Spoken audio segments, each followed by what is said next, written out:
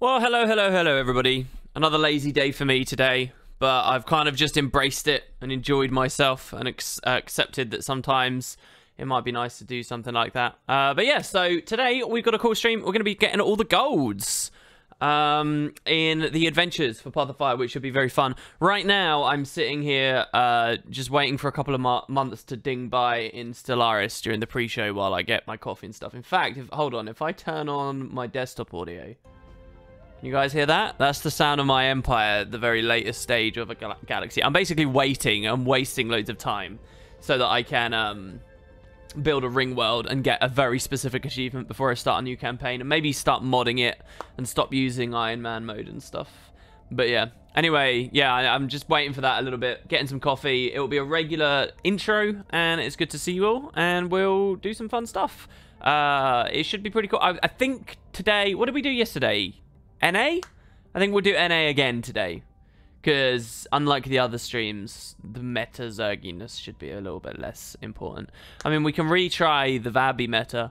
But it might be better to do that not on this stream, but one later. And then give EU a shot at it or something like that. I don't know. We'll see. But anyway, it should be fun, guys. And I'll see you in there. Let's do it.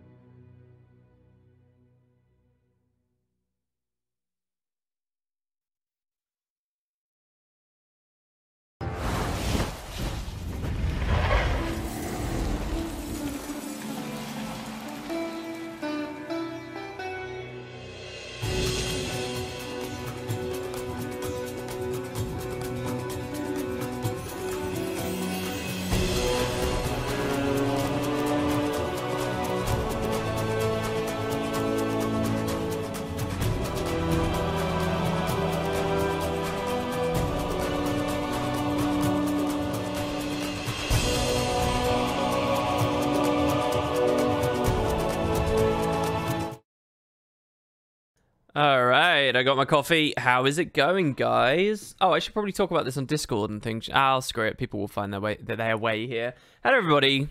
Hope we're all doing good. Blade Fistel says, oh, everybody's so obsessed with this. WP, you done with the Griffin? Are you going to stream it?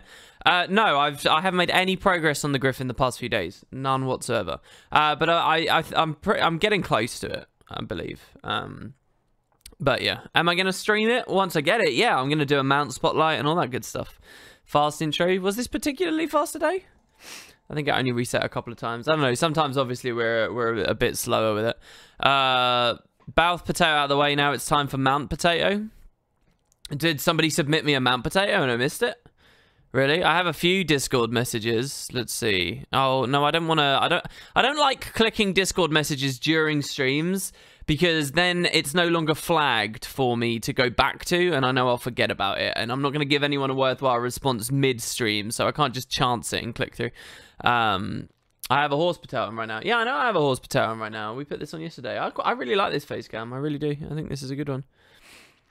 You thought you'd seen me flying around on it? Guess not. I have flown around on. Not that you can sort of preview the Griffin before you properly own it and train it as a mastery. You will have seen me do that several times. I've been doing that for a long time. So I have flown the Griffin, but I don't have the masteries, which are what really makes the movement very different and excel and so on. So.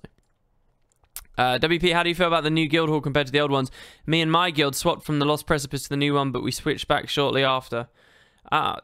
I mean, I don't really have any thoughts. I think it's, well, I have some. I guess it's a smaller guild hall, so... Well, no, it's not a smaller guild hall. I refuted that yesterday, and I'll refute that today. I don't know whether it's really a smaller guild hall, but it's more central, its services and stuff. So, and I don't think that's a bad thing. Some people will look at that as some kind of a negative quality, but I think that's an incredibly, juvenile way of seeing things. I think that smaller halls are worthwhile in the game, and just because this one might be smaller or more central or whatever, I think that's fine.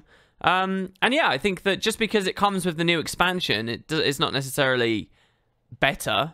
That it will feel more exciting for the moment that you originally get it, because it's got like that new shine to it.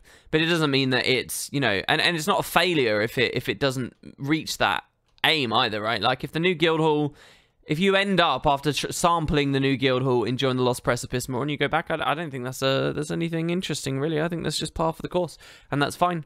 For me, we're still building up. So yeah, on yesterday's stream, we spent our Ethereum to extend our storage, and so 24 hours later, you can see we now have 1,330 Ethereum. So that's the kind of rate that we're getting at. That actually feels really fast to me, incredibly fast. So it might actually be super cool for us to go back there now. Now, I decided to play my Scourge today, who I haven't played for a little while, but I thought I'd play Scourge on the stream. We're going to be doing the adventures. We're going to go around, all except the Griffin ones, obviously, because I don't have those yet. But we're going to do the adventures, and I suppose it doesn't really matter, therefore, what class I'm on. But I thought it'd be fun to do that. So what we'll do is I'm going to fly to the hall, and we're going to spend that Ethereum on the next upgrade, as long as people dedicated to the treasury already, which I don't know if they did. At the very least, we might be able to start the workshop, or we might be able to go a little bit further with the tavern. The way I like to do these things is... Or, I say that like I do it all the time. I guess in other games there's similar situations. But what I did with the previous hall was I finished off the buildings I had, or went as far as I could with the buildings that I had, before then moving on to the next. And then before then, instead of doing this medley where you get them all at once. And what that does is that paces out the big animations of the stuff being built more. So yeah, we'll see how we do this. I've just realized you guys are looking at the goddamn thing the whole time. Here we go. Gameplay. Sorry. I've actually been playing and gesturing and showing you things with the mouse the whole time. But not, you guys haven't been seeing it. So there you go. Now we're in game. I'm flying there now. Sorry, guys. McQuay58 says, yes, finally caught a WP stream. That's cool, dude. It's nice to see you. I hope you're enjoying yourself. Hello as well to Rolski RS. It's very early here, so we're just sort of getting started. WP, how do you feel? Oh, God, I've scrolled up so far, I got back to the same question already. Let me scroll up even further if there's something else that I missed during the pre-show.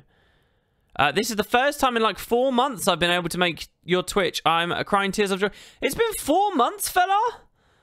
No. I mean, you must have been... I must have been interacting or seeing your name in some other capacity, though. Right? 4 months since you've been here on a stream? That's crazy. Addian's here as well. Cream cheese and raspberry Danish with a cup of coffee. Good stuff. Dude. Cream cheese and raspberry. I love Danish pastries.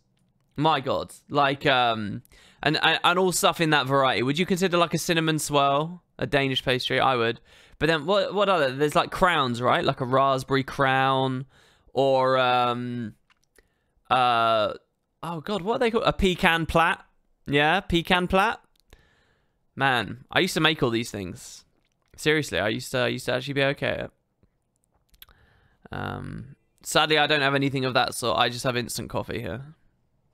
You have a glass of pineapple juice. Dude, that's also pretty cool. I haven't had that for a long time. Man, I haven't had like good fruit juice like that for ages. I remember I mentioned this very recently. This is weird. I don't know why this is on my mind so much. I mentioned it very recently on a recent stream when I went to Dubai. When I went to Dubai, I have these very striking memories of their fridge, of the people I was staying with when I went there. And they had all these amazing fruit juices. Like this was, I believe this was the first time I really had cranberry juice. I was like 14 or 15. And they had, yeah, oh man, having a, like, to me, being a good adult is having a fridge full of a variety of things like that. That's the good stuff, man. But like, unless you've got a big family, you kind of can't buy in bulk that kind of liquid too much, because the amount of time it would take you to get through it, it'll start going off. Unless you buy like little, but you know, like you get the 2-litre cartons. Oh boy, they're good. Has instant coffee gotten good? When I was a kid, it was disgusting. No, it's not very nice. No coffee is particularly nice to me, though. Despite the fact I've heard myself drinking it a bit. I'm still not, like, very well acclimated to the bitterness of it. So. Sorry if I made anybody else yawn as well there. Yeah, it's not all that good, honestly. But, you know, it's not the worst thing in the world. Let's get some audio going for you guys. And I'm not really a snob about these things, really. There is a problem with your competition. I can't submit my entry because the form does not allow a space in the account name, but mine has one. Yeah, I did tell Welk about this a long time ago. I can't remember what came of that conversation. Because it's a weird and scary problem, because lots of people to get around that will have just given me their account name without a space, and I'm really scared of any of those people winning right now. Because if one of those people wins, I can't easily... It's going to be, like, so much just fucking hassle to go through, you know, 500, 600 different... Oh, it's just... I'm not looking forward to it. I feel like it's a nuke that's about to go off on my face, actually, the end of this competition. I really do, because, like, the judging, and I'm scared. I'm very scared. But listen, for now, you can try and message Welk about it, or you can... just submit without a space, and we'll cross that bridge when we come to it. Whoever puts sugar or milk in their coffee should be put to the sword. Well, I don't really have sugar or milk. Actually, I don't like milky coffee anymore. I used to like milky coffee, but I don't like it anymore, which is really weird to hear myself say. But what's wrong with sugar in coffee? Come on, man. Sweetener in coffee? What a weird thing to be fanatical about. I put flavored creamer in my coffee. So that sounds very posh to me. Ew, I have creamer with my coffee. I know it's not posh. Walder says it's the first time that you've heard it. I'll fix this. Dude, I swear we had a conversation about it. Listen, we'll talk about it on Discord after the stream if you like. It's not a big deal. You've already heard the whole story. I'm sure I messaged you about it. It was a long time ago. Maybe I didn't. Maybe I'm wrong. But I'm pretty sure we talked about it. But yeah, I don't know what we can do retroactively, really, Walder. About it either, because, you know, a lot of people have submitted, and coffee gives you stomach pains, Inks. Really?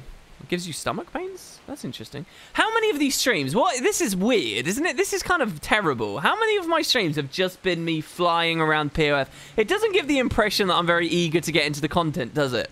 Because I'm literally, but it's I'm getting all my alts very slowly through it, you see. It's kind of a useful way, or the alts that I'm streaming on. It's a useful way of doubling up, right? This is something that's efficient. Is this dynamic weather? It is. It sometimes isn't raining here. In fact, I'm sure you can find another very recent stream where I am flying through here and it's not raining at all. An obvious perk of this weird sort of situation I've been in. I can't remember. I think I'm on Apothecaries on this, so we'll see how this goes, I guess. There we go, they're dead. Cheeky little 1-2 tap. Now, I have bleeding on me for a long ass time. It's a bit annoying. We will wait. Oh, was the Springer's animations bugged there? WP, there's no content in POF. Don't you read the forums? Oh, my mistake. My mistake. You know, one thing that struck me a lot recently, this is not a criticism of ArenaNet or Path of Fire, but it's an observation, okay? But because I've been playing Divinity, right, recently, it's really struck me how, and you know, so to set the scene, we talk a lot about how Guild Wars 2 feels a lot smaller than Guild Wars 1, tick for tat, what am I saying? You know, beat for beat, place to place. And it's often that the scale isn't that different, but the gameplay is so different, right? And the speed you move and your incentive and requirement to participate in combat and what you're rewarded for and the amount you teleport around and all of these things, right? Like, to paint the complete picture is actually to talk about a huge number of different moving parts in the gameplay between the two games, and it makes the scale of the games feel very different. You know, I'm playing Divinity Original Sin 2 at the moment, and one thing that's been on my mind a lot that furthers this whole thing is, you know, there was a post on their subreddit, right, where it took someone 31 hours to get off of the first map of that game, Fort Joy. 31 hours. And I just last night, there's sort of different levels of getting out of Fort Joy, but last night I properly got off of Fort Joy. Anyone who's played the game will know what I'm talking about. But it took me 24 hours exactly to get off of the first map. It took me 24, and there was this Reddit thread about them taking 31. 24 hours. And once you've explored the full first map, you realize, like, in terms of, like, environments you go through and places you visit, it's really not that much. Like, it's a tiny little pinpoint. It's the teeniest little thing. And compared to Guild Wars 2, compared to this, what we're running through here, it's amazing how much content and meaningful content you get out of such a small play space in Divinity, just because the gameplay is so different. You know, it's almost incomparable to Guild Wars 2 in a lot of ways, gameplay. But, you know, it means that the smallest areas, essentially, that they've created to explore, with so much less you know, it's not like there's that many quests. Now, the quests themselves have got crazy branches and loads of dialogue and stuff, so again, the comparisons are a little bit thick and weird to talk about, but it's amazing. And you know, I find myself thinking, wow, what if there was like a Guild Wars equivalent of this? You know, in 24 hours of Path of Fire, you could, it's not just the first map, it's like you could have 4 different characters having finished the entire story, kind of thing. And when I say story, I don't just mean story instances, I mean getting all the mounts and doing all the masteries and everything, really. And map completion and so on. 24 hours, you're completely exhausted. While over in Divinity, it's like this little island you explore. It's a tiny island. It's like, you know, it's like taking 24 hours to beat Claw Island in Guild Wars 2, right? It really is. And it's amazing how, you know, I find that so fascinating to look at. Just the way that these, but they're both RPGs, right? So they're comparable on that level. The way that these experiences are structured and how differently you can. And so to go back to this stream, you started me off here by saying, you know, on the forums they say there's no content. It's really weird because it's like so often that's like a juvenile way of looking at it. It's not actually content that we're talking about, right? Like, it's how content is presented and the speed of us getting through the content and our excitement at, you know, and all these kinds of things. So it's really, really, really interesting to look at because comparatively, Guild Wars 2 is so much bigger. Path of Fire is so much bigger than DOS 2. Way bigger. So much more. But it's the pace of the game and the speed we play it at and so on. Anyway, I found that quite, and I've been thinking about that a lot. Especially because I've had hovering around in my mind for a while. You guys will know I've talked about a few things that I would love for the Guild Wars 1 scene. And like these ideas of, could they just have a handful of devs that go and develop for Guild Wars 1 and they put out like a pittance of content, but because you know it's coming, people keep the game installed and so on and all these things. But one of these other ideas that we've talked about before of keeping life in Guild Wars 1 is kind of opening it up and releasing like modding tools for people and letting people host their own servers and stuff. And you know, I can imagine a Guild Wars 1 top-downy, especially because Toolbox, right? You can dislocate the camera, you can make the game feel like a strategy game with Toolbox. It's so weird. But you know, especially with Toolbox and messing with the camera, I can imagine like a top-down total conversion mod thing of Guild Wars 1 that, you know, tells its story, a different story and stuff, you know.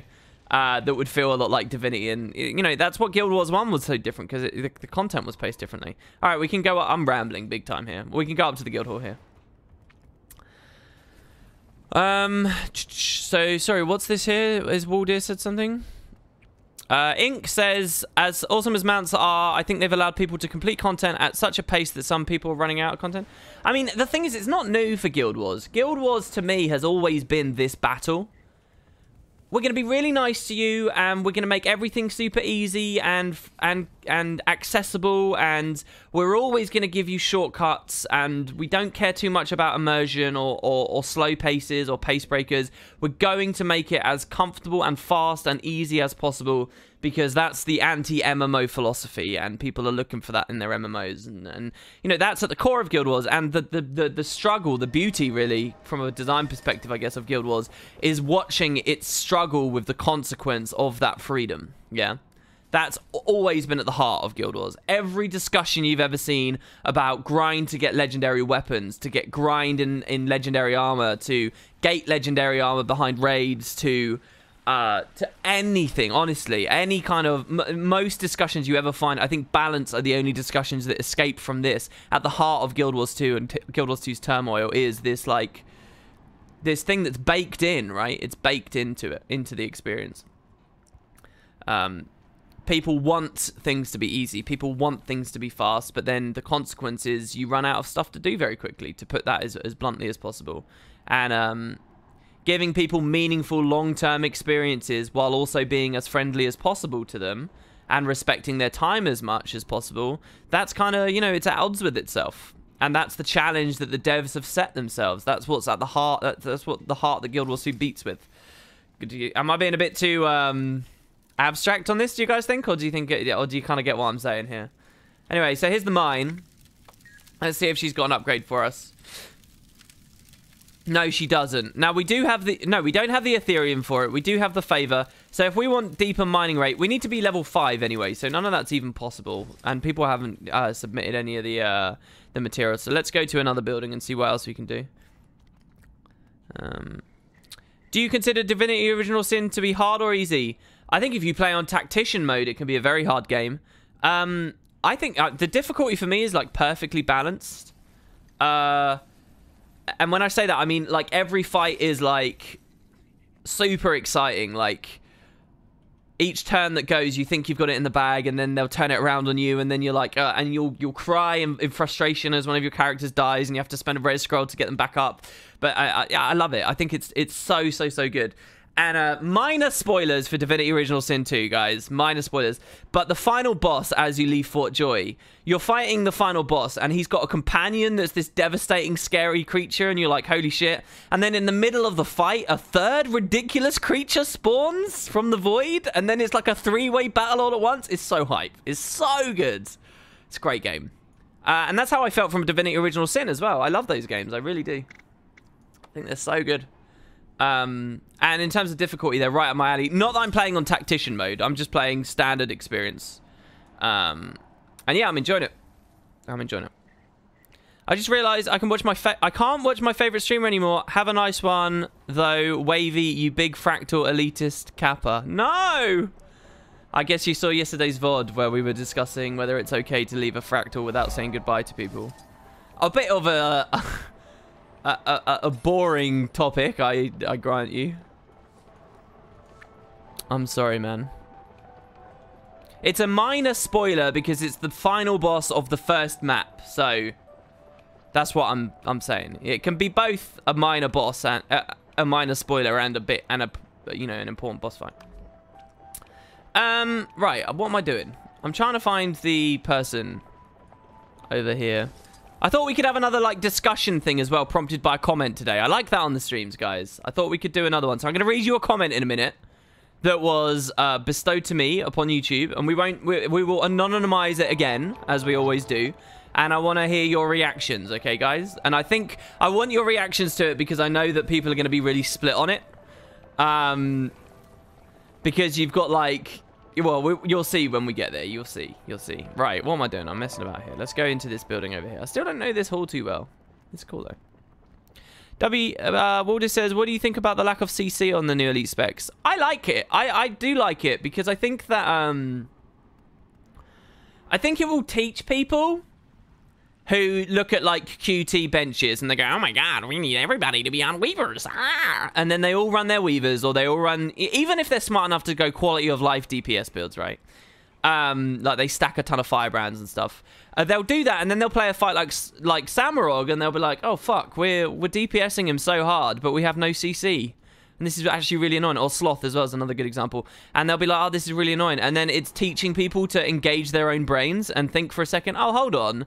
Maybe DPS isn't, you know, maybe tunnel visioning into these specific builds isn't everything. Maybe I can engage my own brain. Maybe I will run this build instead because it has a bit more CC on there. And encouraging raiding groups amongst themselves to think intelligently about the game and tech on choices for different bosses. I think that's really important for the pugging scene, and this is what my discussion here is about, because I think that starts to cut away at the incredible, like, dogmatic, no, what's the word? The pugging scene's very do or die, right? Very discriminatory, very binary in its decisions about things and how it views builds. And I think by having released an Elite, and I don't think this was on purpose by the devs, for what it's worth, but I think that we're kind of lucky in that it's got so little CC, because everyone using the new specs that can do a lot of damage, it should open up people's minds. It should broaden their perspectives a little bit. And I like that. Beyond that, and that's only a minor point I'm making there. And I'm not saying it's a particularly good point, but yeah. Alright, so we need level 5 for this as well, and this and this. So I guess our only choice is to build the workshop. So we're going to see a building here, guys. Does anybody want to come in-game and see this then? Here, look, I'll squad up for these adventures. And at the end of the stream, we'll build the workshop. We'll approve this upgrade on the workshop. Which we're ready for. Oh, no, we're not ready for. We need a little bit more Ethereum. Maybe by the end of the stream we'll have this Ethereum. I don't know, though. We're a little bit shy. Maybe in 2 hours we will have 150 more Ethereum. I don't know what the rate is, the default rate. But we will see. Not even 2 hours, like an hour and a half, actually. All right, so anyway, if you do later want to see that and be here in person as that happens, there's a squad here for you all. I'm going to turn the kitty cat off. We're gonna go to that because it matches my outfit. All right, cool. So I've already done some of these adventures, but I'm gonna redo them just to stream them all, because I don't think I've streamed all of them. So we're gonna start with the first one at Amnoon. Now this discussion. Well, hold on. Let's see if anybody's got any responses before I do that. I don't understand. If it doesn't do the absolute best damage, it must be a worthless build, Kappa. Yeah, you said it, Beta Ace X. Sounds like you're pretty clued in there. My discussion a second ago wasn't really about QT. I have no ill will for QT whatsoever. I think it's great that they do what they do for the community. I think we're blessed that one of the guilds out there does it for the community. And I think they do they could try harder, obviously. But I think they do try to encourage people to have open minds and so forth. But, you know, I don't think all of the backlash is on them. Well, as I've said before, I view them as like a newspaper, you know. It's like checking the stocks as they come in. And I want more guilds to step up to the plate. But I get that they're probably a bit intimidated and they might not get much traction from the broader community for a long time. But, you know, we've seen some shifts. I believe, you know, for a long time in the dungeon days, it was D&T were the people that everybody looked to more than anything else, you know. And then that sort of dived away for all those reasons and so on, which I don't really know or care about. But and then we saw sort of QT become a bigger thing. But, you know, there's been lots of guilds that you could look at. I just want people to more prominently look at more. What would the chance of you doing a surprise Divinity Original Sin stream? Very, very low. I'm sorry, Insomniatic. I'll talk about it here, but it's more of a just... It's not a wooden potatoes thing to me. It's just a me thing. Like, I sort of decided earlier in the year that I want parts of my life that are not fully absorbed by always being about YouTube and Twitch and so forth. You know, like I played a lot of Crash Bandicoot. I played a lot of Uncharted this year. I played... Oh, I wish I could say I played more FF15, but I played so little of that in the end, and I need to get back to it. I don't have a TV or anything right now set up, so I can't play any PS4 stuff at the moment. But, you know, and I'm happy to have done those things. Anyway, right, so it doesn't look like we had too much. Any idea why we aren't seeing more Scourge builds that focus on barrier? I feel like it could make for really smooth. Well, yeah, I've played a little bit of Fractals with Scourges, and I like the bit of barrier, but unfortunately it's not been a big thing for the game. It's just like another little quality of life thing that you can have. You know, I view access to a bit of barrier in your Fractal comp, I view on the same level of usefulness as having access to semi-frequent blinds being pulsed out, or weakness. Well, weakness is pretty big, protection's pretty big, pulls are pretty big, so I don't know. But yeah, it's like just an extra thing now on that list of, you know, the more of these tools you get on your comp, the more comfortable things are.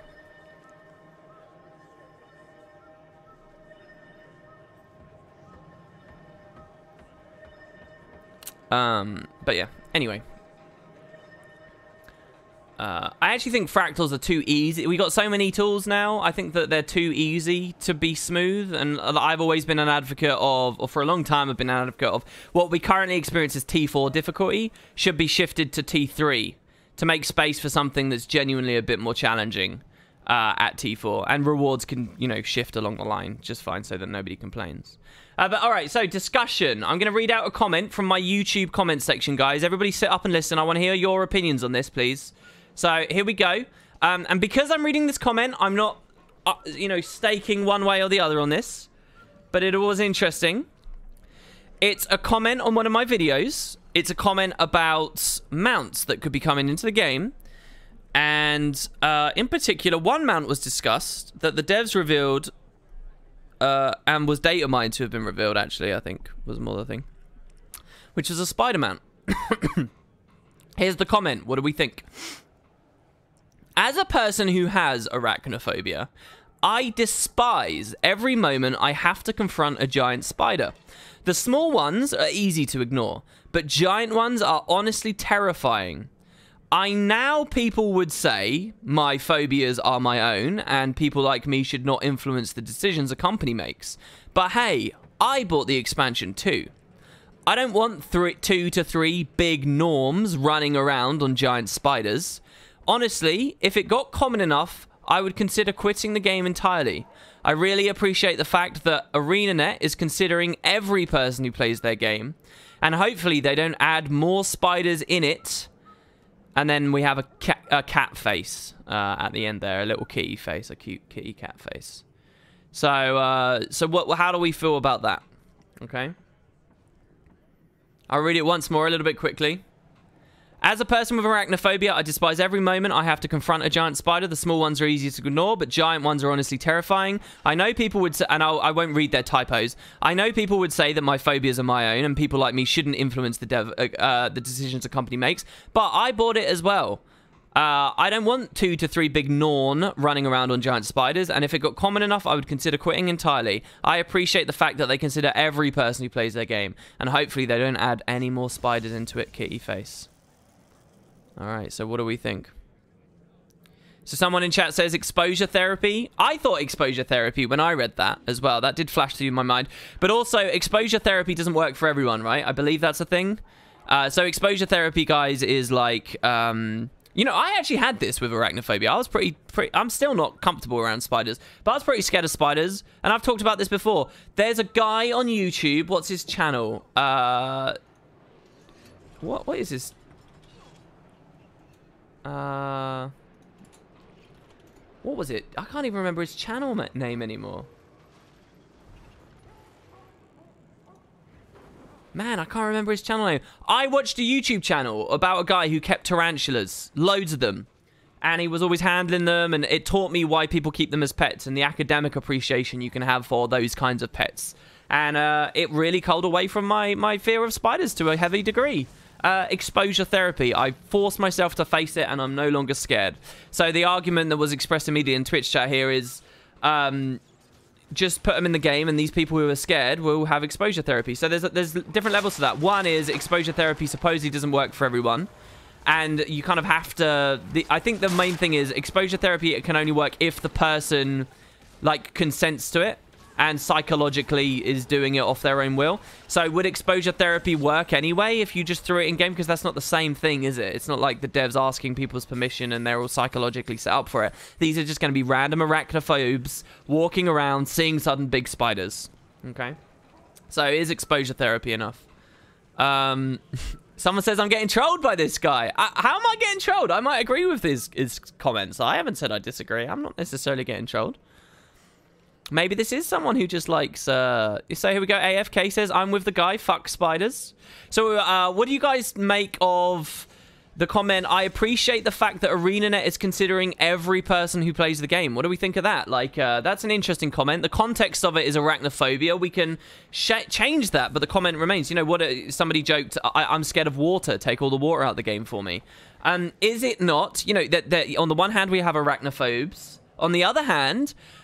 we have people who want spider mounts in the game. So is that comment? I like that ArenaNet is appreciating everyone. Are they appreciating everyone? Surely to deny the big spiders on the grounds of the people with arachnophobia is to not consider those who want the spider. Is that not an illogical statement to make? Because by catering to one audience, you are not catering to another. They are not appreciating everyone. So what are we saying? Are we saying that negative feelings from one audience are more important to listen to than the positive desires of another audience? Do you get what I mean? How do we come to the decision of who is right and who is wrong? Which audience deserves more? The one with the highest numbers? Or are we going to do this democratically, essentially, right? So which audience is larger? People with arachnophobia or people with a desire for spiders? How do you measure what's more important? How scared someone is versus how happy someone would be? How do we figure that out? What is the right discussion here, guys? Zacintosh has a 0 statement, which is, hey, this person has different feelings than me. They must be wrong! Exclamation mark. I think that doesn't contribute to the discussion anyway, my friend. And I'm not sure who you're directing that at. I hope not me. I'm not saying that the commenter is wrong. WP, intentionally reading typos is the new nerd voice. I think that that's a more, maybe, yeah, I do get some satisfaction intentionally reading typos. I do, I must be honest. But it's not as offensive, so I think it's good. Because I genuinely, when I listen back to myself doing the nerd voice, I don't like who I am. And I understand why people get angry with me. So I'm trying to cut that away. Someone said, get a grip. Oh, MKUL has a different topic and says pre-searing Guild Wars 1 walkthrough on streams someday. Dude, that is the oldest unfinished project on the existence of Wood and Potatoes. There is one aspect of Guild Wars 1 you are absolutely right I never properly touched on, beyond, you know, organized PvP and GVGs and stuff. And it was pre-searing, you're right. Maybe one day. So let me scroll down. Let's see what people are saying. It's a video game? What do we think of this? It's a video game, so their arachnophobia doesn't count. Is that a strong argument? Just because they're looking at a thing on a screen? How far do we take that? What if, you know, we're showing some really debauched, disgusting sexual acts? Oh, do we allow those just because it's a video game? How far does that go? Oh, somebody deleted their message. Bro Derek deleted their message. Or did a mod delete that? Were they trolling? A game about dragons bigger than entire cities, but Omega Spider. You know, I think some of you guys need to have a bit more imagination and genuinely put yourself in the position of imagining that you are terrified by this thing in the game. And now we have the discussion once we're at that level. You know what that person needs? They need a nice, neat little snowflake. It's very... I raised this as a discussion because I thought there'd be more defense for this poor person. But there's not much, is there? You guys just hate on this guy. Jerovan10 says, I think arachnophobia, as one of the most common, should be considered. So props to ArenaNet here. However, do people with fear of heights have similar reactions to the high places? Good. That's interesting. Were they wrong to add the Griffin? Because of... What's that called? A fear of heights. It's got a proper name, doesn't it? You tried exposure therapy with trypophobia. What's trypophobia? How's Scourge going for me? I have a level 80 Necro, but God, she sucks. I'm enjoying it. I like it. MMO Inc. says, I used to be scared of chocolate, but after exposure therapy, I now just have diabetes. Please remove sharks from Guild Wars as well. So here's another distinction. Is the distinction to be made? Because there are scary things in the game. There's lots of scary things in the game. There are sharks in the game. There are mummies in the game. There are zombies in the game. There's undead dragons in the game. What other generally scary things are there? There's not any particular like gore in the game, sure, but I mean gore to me isn't. I don't know how much that is scary. Gore is only scary with certain contexts.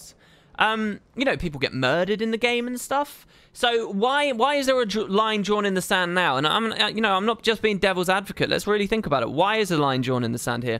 Is it something to do with the fact players are in control of this one? Because players, they don't want this. Because the argument I've given before on this is like it's about how in everyone's face it would be. So when you attach it to a player, it does become a bigger thing, right?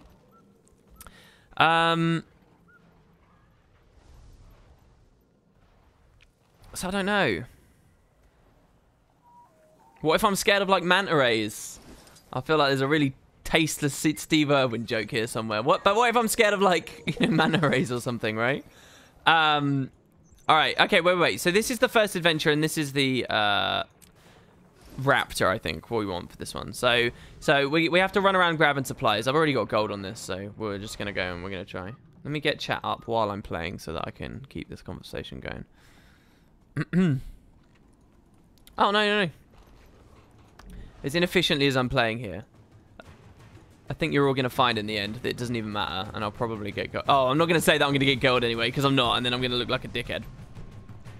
But it is pretty easy to get these. I don't know what the best route is. If you want a spider mount, go play a game that has one. So what's that argument? That argument is... What is that argument? That's a weird... So you're saying, if you want this thing, it's your job to go find it elsewhere. ArenaNet aren't beholden to add something you desire. So can we use that logic with a different circumstance to reveal some flaws in it? So like... I want a cape, right? I want capes in Guild Wars 2. Is it fair to tell me, just go play a different game with capes then? Like, how far does that get? So that's kind of a thing of saying the consumer's desires are irrelevant, right? Because they'll put in the game what they want to put in the game. Everybody should shut up. I mean, that's a perspective. Does that help them as a company? Does it help us as a community? Is that really a good thing to line of reason to go down? Am I on Euro servers? I'm on NA at the moment. Sorry, I'm on NA. You can't please everyone, and it sucks for that guy. Well, no, it's good for that guy. That guy's happy. There are no spiders. It sucks for the spider advocate party. Not that I've heard much from them. Oh god, the raptor's gonna die. I'm sorry, Rappy. Oh, he lived with a tiny bit of health. Quag are more terrifying than spiders. The animation team is fully capable of awakening arachnophobia in Jarl Brave Boys. Oh, so there we've just got someone angry that people aren't respecting the fear. Is that what's going on there, Elizabeth92? It's not about higher numbers, says AFK. Does it hurt you not having a frigging spider mount? So there the discussion is... and I think this is quite a strong one. I think this is one of the stronger arguments I've heard. This is basically... It doesn't do much damage to not have spiders. But it does do damage to have spiders. Spider mounts. Adding spider mounts is a fancy to one group, while it's a devastation to another. Right? Is that what we're saying? But again, I mean, I kind of touched on that earlier, AFK, and you know, my point was, okay, so if we're going to go with that, how do we quantify those things? How do you actually measure those things? How do you measure the fear of one audience versus the pleasure of another? Yeah? You get what I mean? And there's another side of this as well I haven't seen anyone say in chat yet. You know, the reason this discussion comes up is because we know that the devs had made one. And they might not have gone the whole way with it. But it's like, you know, it would be one thing to say, yeah, let's not do it. Let's not spend the resources on it. Because, again, this is always something forgotten by us nerds on the internet. Things take time to make. It costs the company time and talent to implement things, right? So if we were at a complete default state and a neutral position on this whole thing, what we would say is, yeah, you know, why risk it? Is the risk where, you know, this is a side grade. Everything a dev puts into a game should be a discernible upgrade. It should be something good. It should benefit it. You don't revamp a feature just to have something that's different but not discernibly better, right? Like, so if we were at a neutral state, we would simply say, yeah, it's not worth the time to introduce that risk because we know there are people with arachnophobia. However, we're not at, and the reason this discussion comes up is because we're not at a neutral state. We're actually in a place where they had made the mount, perhaps not in full, yes, but they had made the mount and then chosen to can those efforts. And that's where the discussion comes from, because it's no longer, oh, because that resource is spent now. At least a prototype was made. You get what I mean? And I mean, only ArenaNet themselves, only the dev who made the mount themselves can truly come online and say, yeah, this took me 5 minutes while I was jerking off and watching Adventure Time. So it was just a little fun thing I did in the evening. Don't worry about it, guys. You know, without that information, though, therein is born the discussion amongst us unwashed masses that don't know what we're talking about, really. You don't know the full picture. Let's see here. Devs decide whatever they want. Game design isn't a democracy. Dude, I'm a big fan of that, by the way. I do not believe in design by numbers at all. For an MMO, it's tricky, though, because... So, look, we got gold. No, we only got silver on this. I was 4 seconds away from gold. I guess I'll do it again, then, and get gold. And the reason I did is because I missed one of the pyramids. So we'll just go again. Yeah, you know, I'm very much a believer. I believe small, you know, smaller, well, not necessarily smaller teams, but products designed with a very specific vision and almost like a dictator of that vision. Do you know what I mean? I actually believe in that very heavily, because whether, you know, the game in the end is that marketable or whatever, at least it will be good at that thing it was trying to do, you know? And I think that there's more chance for artistry and there's more chance for all kinds. So I believe in that. But in an MMO, can design by democracy be denied? Can it? Let's be real here. You've got to get a lot of people playing your MMO. I think negative feelings on the level of a phobia are more important than the positive feelings of a Spider-Man. Okay, that's a nice, but that's an intuitive feeling you have there. Do you want to substantiate it a little bit further? Give us something more. A nice little extra for people like it versus something that can make the game borderline unplayable for people seems pretty clear-cut to me. I mean, and then we go further as well. Okay, so you just declared that it would make it borderline unplayable. I think there's a temptation out there to question that. Would it make it borderline unplayable? Do we not have giant, horrendous plastic spider tonics bouncing around at Halloween? You know, I like the idea of some furious Spider-Man advocates, right? This Halloween, getting a ton of spider things and, like, organizing a rally in, like, Lion's Arch or something, where they get 150 people, all in the spider tonic, all at max size, and just bounce all around the city and do, like, a video of it, just to show that it's not scary or weird. And, you know, their point would be, obviously, you'd be able to rebuke, to say that, you know, these aren't as scary as the actual spiders and stuff. But I think that would be really funny to see. Like, people's organized to do something like that. Why would any audience deserve anything? Just let ArenaNet do their thing and let that be it? Oh, God. I don't know about that, man. You're saying that a game developer should never be beholden to their own audience? Should never listen to their own audience? Should never interact with them? Really? Have you got an example of a game company that thinks in such a way and is particularly successful? And you might. You might.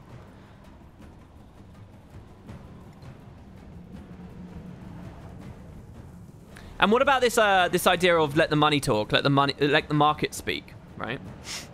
And we don't have to get too political with this, I suppose, because Christ, I'm not the right place to be going to for that. But what about this idea of, okay, here's how we solve this. You release it as a skin or as a thing on the gem store, and if it sells, then it's justified its own existence.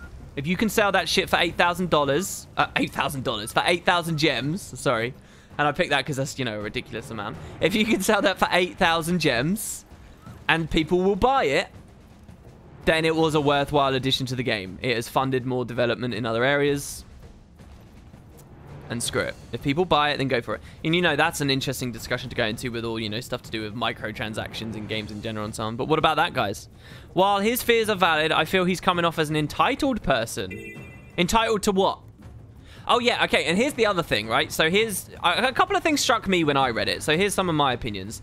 Personally, I've told you guys I'm an unsympathetic person, and I stand by that. I don't care about anyone else's fear of spiders. I think they'd get over it. I would be perfectly happy to put it in the game. I don't have all the facts, so I'm not going to say that's the way that the devs should act, but yeah.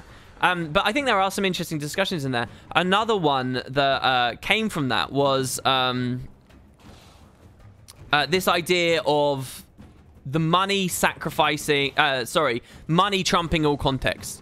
I might have talked about this on a stream recently, but there was a YouTube video I talked about this a lot, and I just cut it out because it wasn't what the video was supposed to be about, so I was like, fuck it, because it was a genuine ramble. I've just gone the wrong way again. I don't know. We might only get silver again.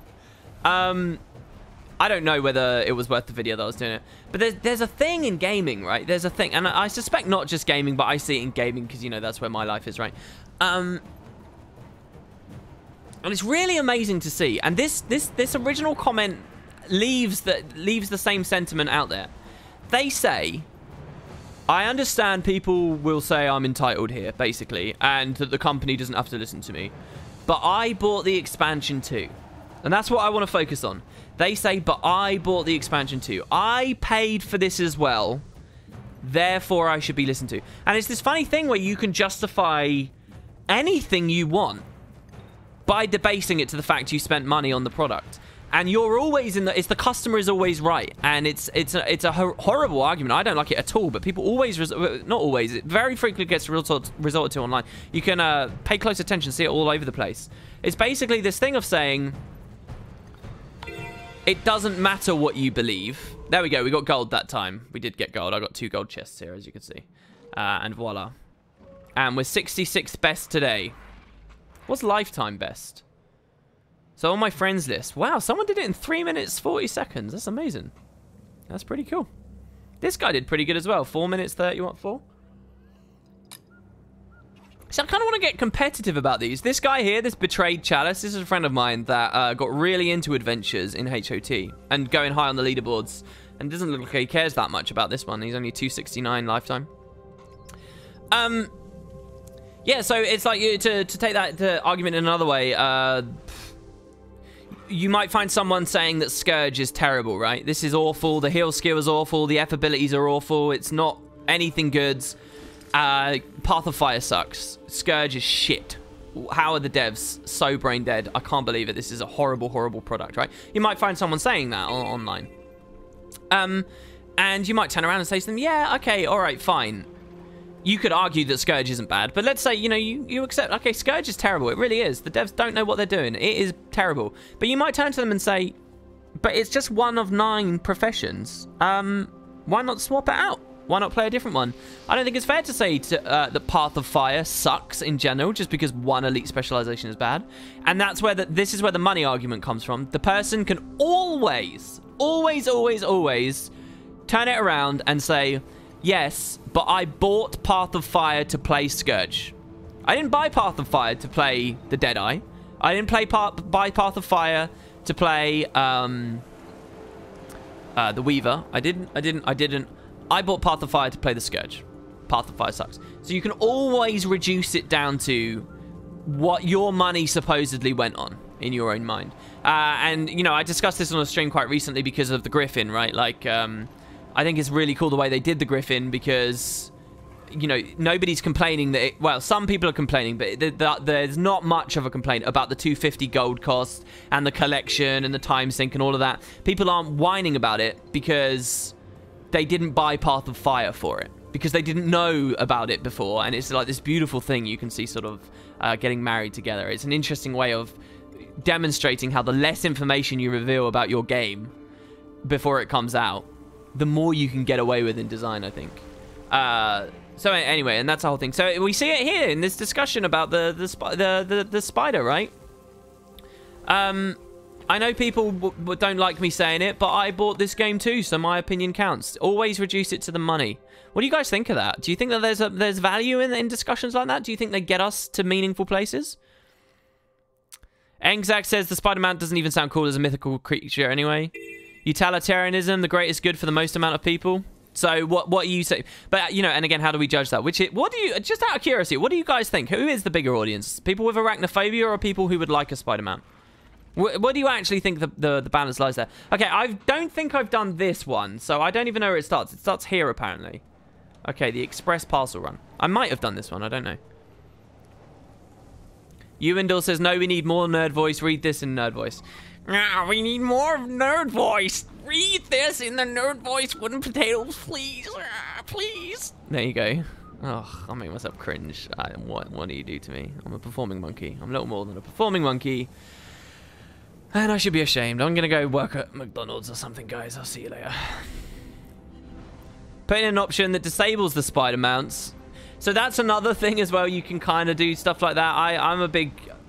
I don't know. I don't like that often. Oh, just add an option, add an option, add an option, add an option. I don't really like that. I think that sort of becomes unwieldy quite quick.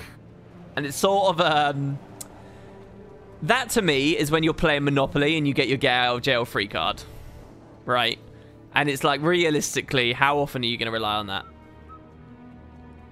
I hate PvP. Does that mean ArenaNet should move PvP requirements from legendary grinds? I wish, but that's the way it is. Sucks for me. Well, they kind of did. They just let you bypass it all on the TP, right? They kind of do acquiesce to people like you. I'm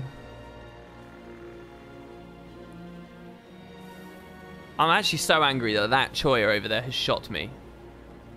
Oh, there we go. Lovely.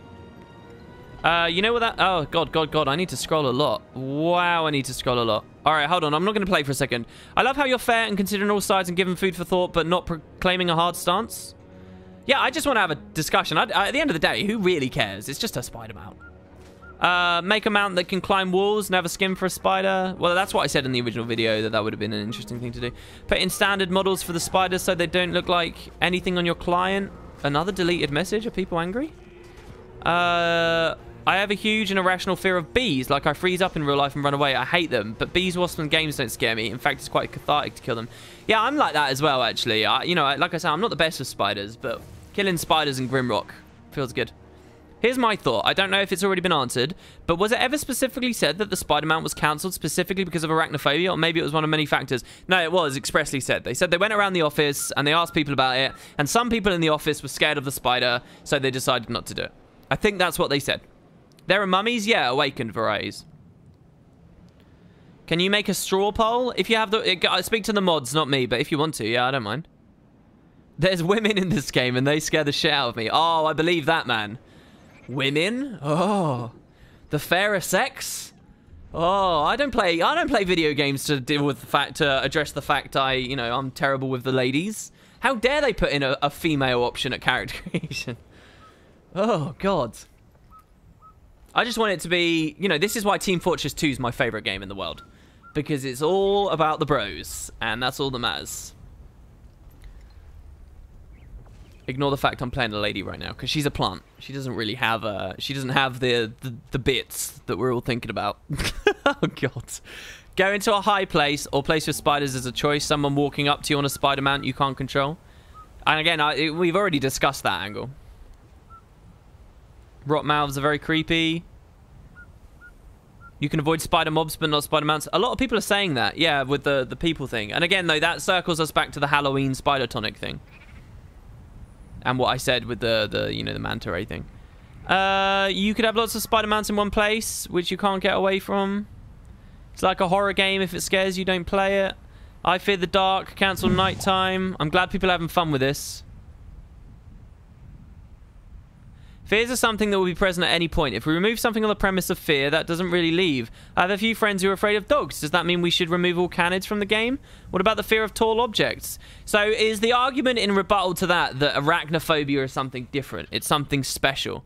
And I hate to say this, I really do, because I don't like the idea that there's like this special snowflake thing that people can smell their own farts over because they feel this, and it's somehow that arachnophobia is more important than spiders than any other phobia. I don't like acknowledging this, but I have to acknowledge that when I played like Grimrock, and it even happened on some episodes of X2, and even with Guild Wars stuff, people do, even watching YouTube videos of other people playing games, I'm no stranger to getting comments of people saying, yeah, WP, I can't watch this series anymore.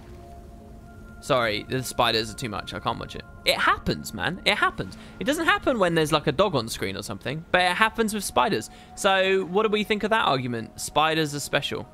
Arachnophobia, I should say, is special. What's going on? Because I thought I could see the entrance to the adventure, and now I can't. Well, how have I ballsed this up so horrendously? Oh, it was here. It was at the last thing. Christ, I'm going to marker it. Like that. Alright, let's go that way. It's weird to see those old squad markers still in the game.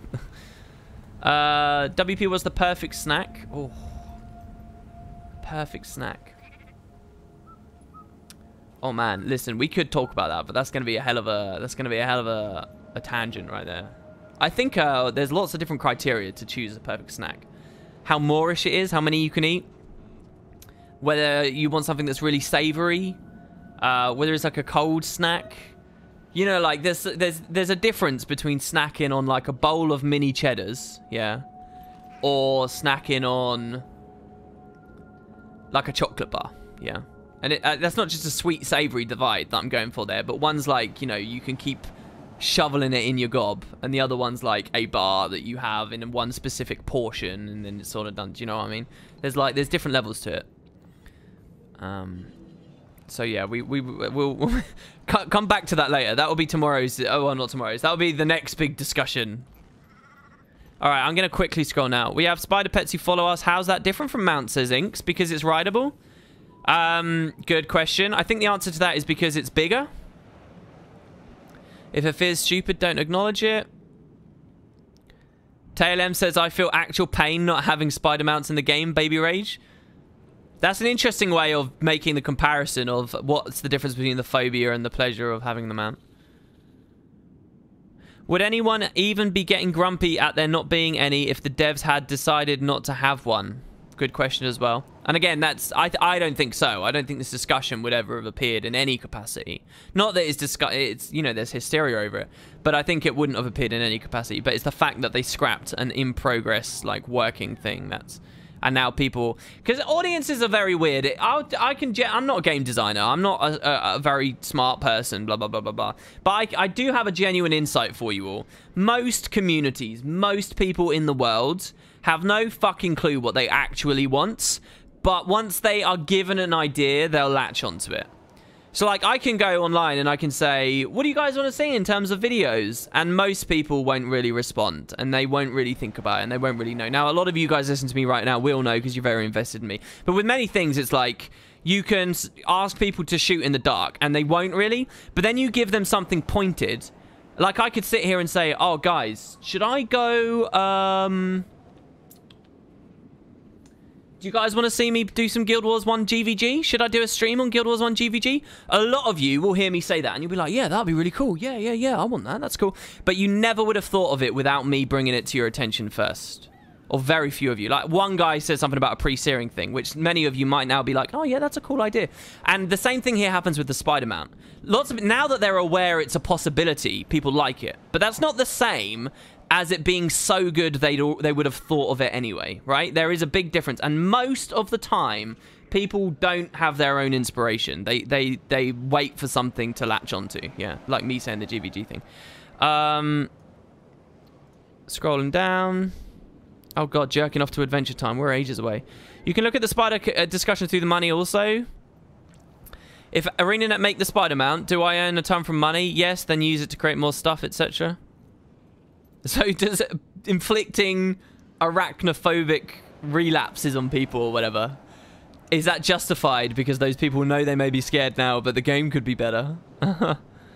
The plastic spiders are silly and toy-shaped. What was bad with the spider mount was how realistic and uncannily it moved and behaved. I think you've got something there as well, though I also saw discussions of people saying, oh, they could just add skins where they're wearing happy shoes and they're making them really fluffy. And then people started saying, oh, no, that scares me even more. I don't like fluffy spiders. And now we start fracturing down the people with arachnophobia, and as long as one person is still in the camp of having declared that he's scared of it, apparently the whole thing should be shot in the head. The simplest solution, if you're putting the spider mounts, is just to have an option that applies to standard model, client side. Have you found... No, I didn't do the timey thing, but I have read about it online, so... ArenaNet managed to mute the sound of certain legendaries just for the player. I'm sure they could manage... That's the get out of jail free thing. Scrolling down. More deleted messages from Elizabeth92. What's going on there? How do we know the spider isn't a secret mount, though, Kappa? Oh, what if it is? ArenaNet should just create the best game they can. Phobias should not influence the vision they have. But what if their criteria for the best game they can have is appealing to as many people as possible and having the largest mass market appeal as possible? What if to them that is the best game? And, you know, you can't argue that that's the wrong perspective to have entirely. And so then you have to, you know, think about it all. I think more people don't care than are extreme. Sure, for sure. Yeah, we're just talking about this for funsies. If your opinion counts because you bought it, so does mine, which counts as your opinion. That kind of thinking doesn't progress the issue. So that's talking about... Nengi. Here we're rating the nerd voice. In Western society, around 50% of men, 55% of women and 18% of men experience a fear of spiders to some degree. It's funny you do that. You've just brought in the gender divide there. Which is so irrelevant and we don't need to care about. However, going back to the original quote, this is a different topic, but I'm curious about you guys. The original quote ended with one of those stupid cat face things, you know, where you go colon and you put a 3 down. I always gender people who do that in my mind. You know how, like, most men on the internet will always assume they're talking to a man on the internet, and even a lot of women will always, like, default believe that they're talking to a man. It's like this ingrained sexist thing, blah blah blah. We don't have to get into, but I'll tell you what, one place where I do that automatically without fail all the time is if you type :3 and do a cat emoticon. I always think you're a chick instantly. It immediately cuts, and not in like some rude mean way, or even a way that I really comprehend on some higher cognitive level all the time. It's just, it always genders it for me. I always think, oh, that's a woman that typed that. Always. And if I take a second and think, no, I question it and I realize I'm being stupid. But that always happens, like a switch. Check donations. Oh, gosh. And this will have been ages away. Well, so we got scrolling. WP, remember to stand up to keep your circulation. I am standing up. I'm at a standing desk, man. Thanks for another weekend of fun streams. Ewendell, man. Look at this boss. Dude, I'm starting to feel a bit weird. You've donated more than enough. Please, please, please tell me that you're rich or something. Thank you so much. That's really, really nice of you. Thank you. I hope you enjoyed the nerd voice. He's got a lot of scrolling to do, says Ink. Scrolling. I'm allergic to peanuts IRL, and peanuts in the game trigger me because I bought the game as well, and I deserve to not be confronted with my death every day. Re/S. I've noticed the streamers always tend to read the comments that are paragraphs. I just wanted WP to read this comment, so I decided to ramble on and keep writing, so he will read my comments since it's a very large block of text and looks potentially well-informed comment. But I guess what, bud? You're wrong. I'm in your head and you can't stop reading now. Brilliant. Yeah, because most single sentence things are just crap. But isn't the Halloween tonic a toy spider? Yeah, I think that's a fair argument. Maybe there were more factors other than arachnophobia, for sure. But, I mean, that's all we've got to latch onto for our discussion today. What if a model designer has arachnophobia and has to design one? Oh! Well, I guess they'd shift someone around. The best snack is Nutella Uncrustables? Up your snack game? I've never eaten one of those or heard of those. What function would a spider mount have? Couldn't they just incorporate Oak Heart essence into the game? Wow, the idea of a spider mount that flings itself on silk at warp speed across maps like that. I can imagine an animation with like its legs out in some like hunting predator. That's actually kind of creepy sounding. I like that. And of course that means a lot of people would hate that. In psychology, fear of spiders is special in the sense that the human mind is genetically predisposed to be afraid of them. It's called the preparedness hypothesis. I have heard of that, yeah. Jesus, WP has scrolled 15 minutes back. Yeah, these streams are too big. I'm not even advertising the streams, but we get so much discussion when we do these things. It's kind of hard to keep up. I posted a clip link and it deleted all my previous posts. That's how it works. Oh, I see. I'm not angry at all, exclamation mark. All right, I'm with you. They should just make a Choya spider hybrid that eats babies. Everyone should be happy then. Then we got a ton of cat faces. Time to catfish WP. I used to think that. Then I made lots of furry friends. Oh, I see. I mean, I have had male friends who type like that, definitely. No, there are these things called standing desks, guys. What the hell? It was a lie anyway. I'm not at a standing desk. I was just being antagonistic. I hate spiders in real life. The thought of them crawling on my skin gives me the shivers. I always kill spiders, but in video games, I've never been afraid of them. I always release spiders. I can't bring myself to kill insects. I'm that sad. I don't kill insects. Even moths. I'm really bad with moths and cream flies and stuff. But I always catch them in a carp and let them out. Alright, here we go. Mail delivery in the desert can be unreliable. We provide secure alternative for concerned citizens, but we're desperately short on couriers. Can you help? What are these parcels? They're stored in guarded caches. The sentries can't leave their posts. That's why we need couriers. So, am I supposed to use a mix of Raptor and Springer on this? We're counting on you, she says. I'm going to do it pure Springer first. And we'll see what we've got. And we'll go from right to left. So we're going to go all the way over there. Obviously, this would be better as a Raptor. But I'm going to try pure Springer. Dude, there's literally 3 spiders in my room per day. Fuck that. Those fuckers need to die. Yeah, I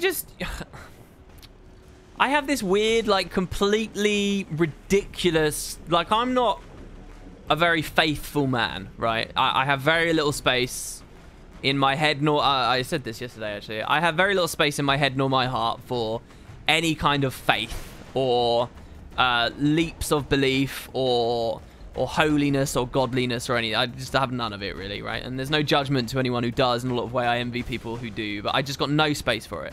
However, I say I have no space for it. There is one completely ludicrous, ridiculous thing that I sort of think, right?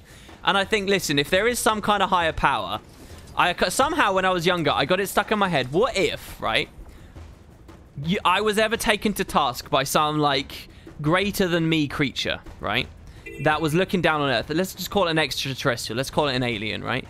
And the alien values my life. It doesn't care about the merit of me being a human being and intelligence as I perceive it, and you know how I'm different from other animals and insects and blah blah blah. What if it just paints with a broad brush? Life is life, right? And what if I am at the mercy of such a higher power, right? And it turns to me and it says, well, I'm gonna treat you as badly as you treat other life because you're all the same to me. I don't give a shit. Oh, look, you've killed tons of insects throughout your life, so why shouldn't I kill you? Maybe a better way for me to describe this is, I am a higher power, right? When I am compared with a spider and an insect. I am a god. I am on another level of existence. I can do anything I want to that spider, to that ant, to that woodlouse. I can smash it to pieces. I can, you know, I don't understand it or its life or anything it does or its perspective of the world. I suspect it doesn't have one as rich as mine, so I don't care about it. I can do whatever the dick I want. And so in that position, I choose not to kill on the fleeting chance then that if something was in that position with respect to me, I am now the ant and they are the higher power. Because I have demonstrated the capability to show mercy, maybe they would show mercy. Do you get what I mean? Does that make sense? It's so stupid, but like it's just a little thing. There's another way of describing it as well. And it's like this, right? Like it comes down to like statistics, which are weird and alien and scary and freaky to me. But there's like, there's this thing of... like, let's say an election is coming up, yeah? Let's say an election. And let's say you're not very politicized, right? You don't like to vote. And you don't have any particularly strong opinions about your local MP or how your constituency is being ran or whatever the fuck happens in your country and your flavor of democracy or whatever, right? Let's say you don't really... Now, if you choose to vote anyway... You might say, well, you're just one vote. So you on your own can't change anything.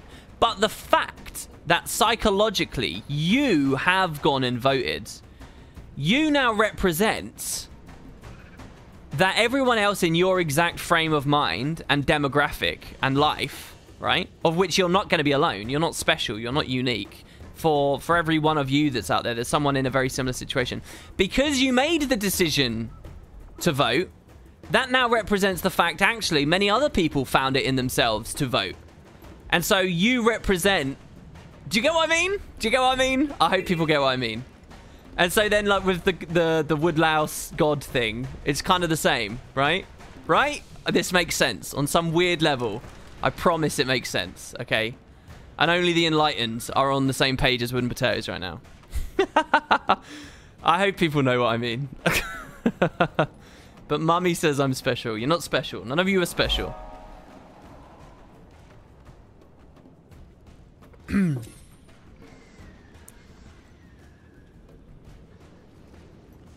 That may just work.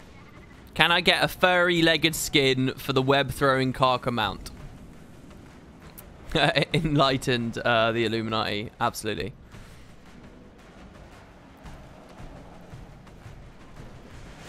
Alright, what do we get?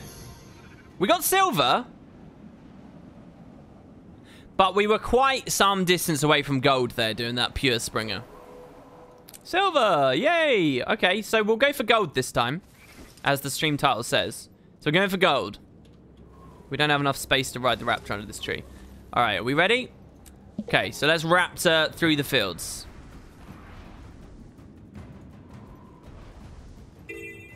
Now, if I drain all of my Raptor endurance, this is something I keep wondering about. If I drain all of my Raptor endurance, and then I hot swap to the Jackal and get on it, will he start with full endurance and I can go blink, blink, blink, Raptor jump, jump, blink, blink, blink, Raptor jump, jump? Can I do that, or is that not a possible thing? WP aligned my chakras, now I'm enlightened. He starts with less, but barely. Sexy swap, shared endurance. Ah, that's a shame. I think that would have been really fun. Don't you guys think that would have been an interesting way for the devs to have done it?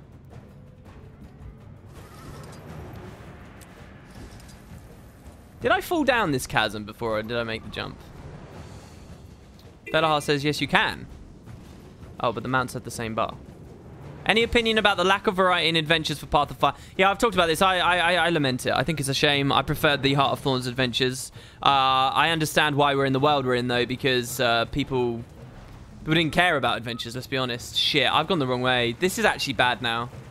I think I've made such a terrible mistake here that the only way I could be saved is if this sand portal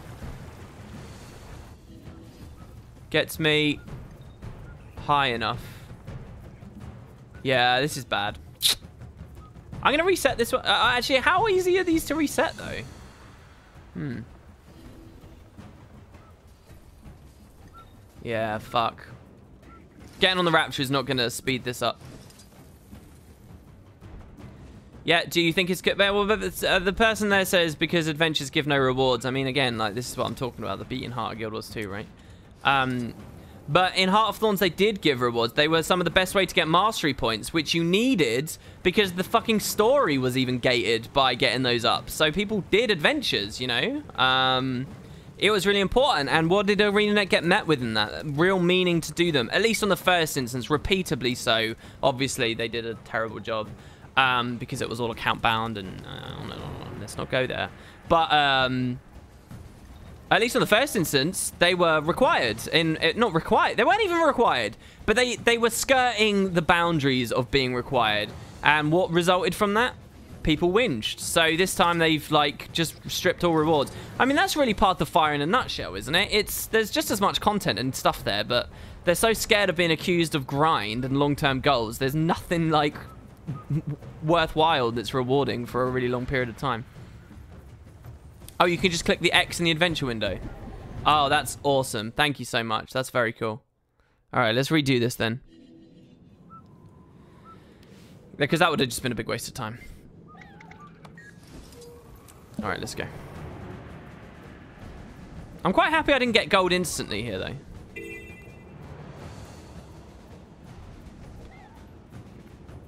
I mean, so Ink says, and now people are complaining that well, let's remember that they are different communities. That often comes up with things like this. It's a different group of people that are upset with Path of Fire than the ones that liked Heart of Thorns. I mean, I have a very, you know, the whole elitism thing. Here's one of my probably most snobby attitudes. And I want people to stay chill as we discuss this, all right? Prove that you can do it, guys. What do you think of this, though, right? You know the whole, oh, Guild Wars 2 has to appeal to casuals, blah, blah, blah. If you have to pick an audience, right? So right now, there are people who want to play more of the game that are upset because there's no long-term rewards, right? If you're gonna pick a community to offer things, right? To listen to and to provide for, surely you should listen to the community that want to play your game as much as possible. Surely that community is more important than the community simply seeking extremely fast stuff. Because the people who are seeking extremely quick access to rewards and blah, blah, blah, surely those people, often branded casuals, surely they shouldn't be so highly prioritized, because all they want to do is get in and get out and fuck off and go back to PUBG or go back to GTA or go back to, you know, whatever's just come out. So surely if you're gonna pick a community, you pick the no-lifers. And that's a perspective, a very elitist, rude perspective. I feel like you sort of get attacked quite heavily for saying that. But I have to be honest with myself. I think that there's some real logic in what I just said there. So what do you guys think? What are the strongest grounds to disagree with what I just said there, right? What is it? I'd love to hear what people think on that one. Because there is a big thing in the Guild Wars community. It's like, no, casual is king. Casuals are the kings. Casuals are the one that need to be listened to. You're a piece of shit if you ever look down on them, right? Like, and I don't think what I just said is necessarily looking down on them, but it attacks them, certainly. It attacks the merit of listening to them. You know, and I can understand this community being upset hearing stuff like that. So let's grab this as well before we go. I think I've picked a better route this time, sort of.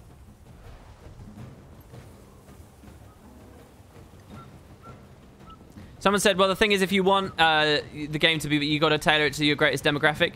But so, yes, there's different things. Which demo is more important? The very wide one that disappears quickly and flashes in the pan, or the very narrow one that nonetheless is quite deep and sticks about for a long time? Do you get what I mean? Like, the greatest demographic, what do we actually care about? Do we care about number of accounts, or do we care about hours of playtime extracted from those accounts? Yeah? And I think that the actual answer is hours of playtime extracted from those accounts. Who gives a shit if 1 million different people played Path of Fire if they only played it for a week? I would take 250,000 people playing Path of Fire for 6 months than 2 million for 1 month. Do you get what I mean? Like, so it's not quite number of people does not describe the full thing. So here, I think I've got 10 seconds before I miss gold.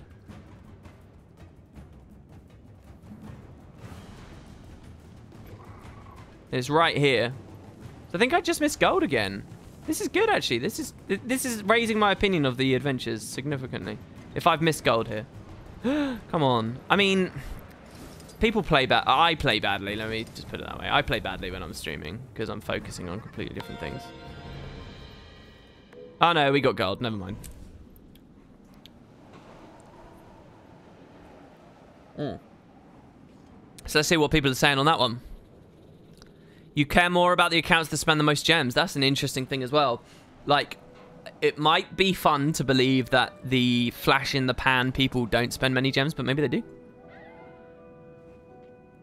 I think your perspective of long-term players is not necessarily what long-term players are. Yeah, I mean, and there you've hit something interesting as well, because there's a lot of people who like have maybe 500 hours in Guild Wars 2, and they consider themselves experts on the game. They might have even very publicly reviewed the game. They'll consider themselves players since launch. you know, but they have 500 hours, and, you know, that's a lot by any regular game standard, don't get me wrong. But, you know, someone with 5,000 hours, I don't know, I think in a lot of ways my perspectives are probably really fucked up. Because dare I say that it's common to have 5,000 hours? I mean, that's just, I know that that's wrong. I know I should never say that. That's absolutely ludicrous, right? But a 5,000 hour account, is that not worth 10 thingy accounts? What do you think, guys? Because we also can't deny the existence of people who have like 10,000 hours in Guild Wars 2 and they've never bought gems. I bet that there's a couple of people out there. I bet that's not a non-zero population. I'm in an interesting position because I came to this game as a casual and liked that it was different from other MMOs. That's what got me into the door. But then I started liking the game more and more, and now I'm that man I wish Path of Fire had more things to do crowd, so I can't answer that question. I mean, the dream is, for any MMO developer, that everyone is like you, right? Everyone starts as a casual. Yeah, what you just said is a bit of a non-comment, to be honest. Nobody starts as a non-casual. Not unless they're this weird kind of breed of nerd that takes themselves and their leisure time in games too seriously, such that they'll go to a game saying, I'm gonna start playing this hardcore, I'm gonna visit it, and I'm gonna be a hardcore player instantly. Like, to me, that's just like a weird psychological thing that's just odd. Generally speaking, I would say nobody comes to a game as a hardcore player. We're all just testing the waters when we go to a new game. I mean, when you get to like esports and people who specifically move to a game with the intent of forming a team to be professionals, I think maybe there's something in that of saying you never were a casual, but that's I think that's very rare, right? Who spends more money, the casual player or the hardcore raid every week fracked on everyday player? Good question, Inks. Maybe that's all the day. And again, that takes us back to the money talks argument, right? I don't well versus well PvP or raid, so in that case I'm a casual, I guess. However, I work for everything I get in the game and I have about 11,000 hours on your account. That's crazy. You're an 11,000 hour player and you still call yourself a casual? That flies in the face of what I said a second ago. I reckon that, you know, where do you guys think that the end of the bell curve is? Where do you think it starts being rare in terms of hours played? So, I don't know if I haven't described that well enough for all of you. Think about this for a second. I have 50 hours. Hi. I'm Billy Bobby the Noob, and I have 50 hours in the game. Am I rare, or am I the common player? Think about that. Is Billy Bobby the common player? Okay. Maybe you say he is the common player. All right, fine. All right, I'm Silly Solly, and I have 100 hours in the game. Is he common or is he rare? And then Timmy Tammy has 150 hours. Is he rare? What about the 250-hour player? Where's the line? Where is it when we can start saying, all right, these people are no-lifers. These people are hardcore. Is it 1,000 hours? Is that right? 1,000? 2,000 hours? I don't know, man.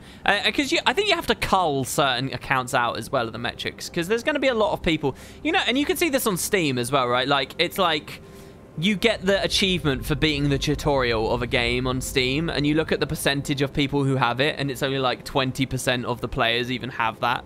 20% of the people who own the game don't even have the first achievement. That's going to be true for Guild Wars as well, right? Like, something like half the accounts out there never got to level 20 or some shit like that. That's going to be a thing, and it will be different now that the level 80 boost is there and stuff. But like so you have to cull a huge chunk of things away because they're just not worth looking at, and it's deceptive to look at them. And I think that's kind of gross if you do look at them.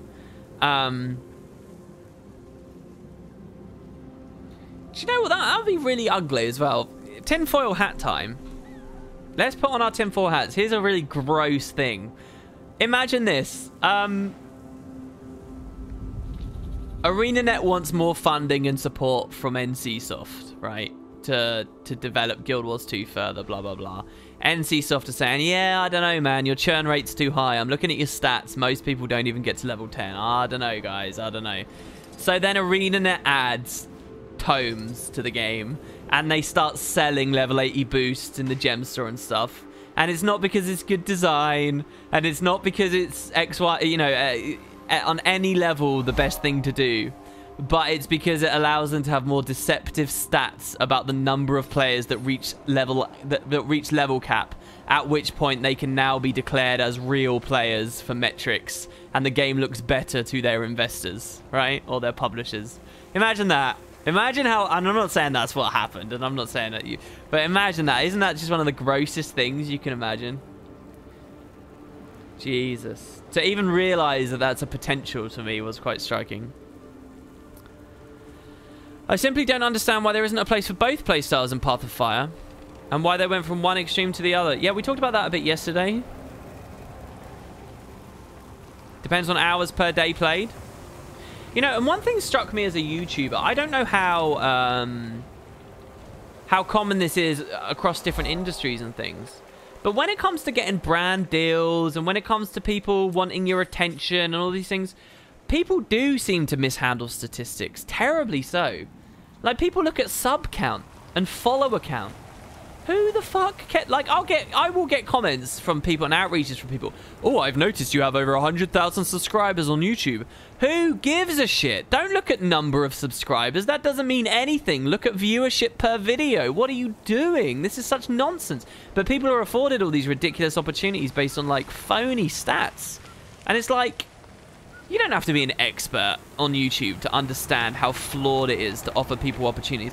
But it's crazy, and you see that everywhere. Why is this a thing? And I wonder if that's really prevalent, not just there, but... I mean, you might say, you know, YouTube and all these things, they're sort of new industries, and sort of, but I wouldn't be surprised if it happens all over the time, that the statistics are mishandled. So, Ink says, what about efficiency, I guess? Or someone says, he says that it's a terrible metric for hours played.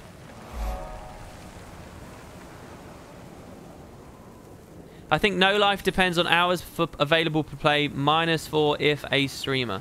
By the way, I don't know where this adventure starts, so I'm just gliding around unfogging stuff to see. I think it might start at the skimmer camp. According to efficiency, 50th percentile of playtime is 1,500 hours. Although more casual people won't have gone on the statistics, so it's probably a lot lower. That's really high.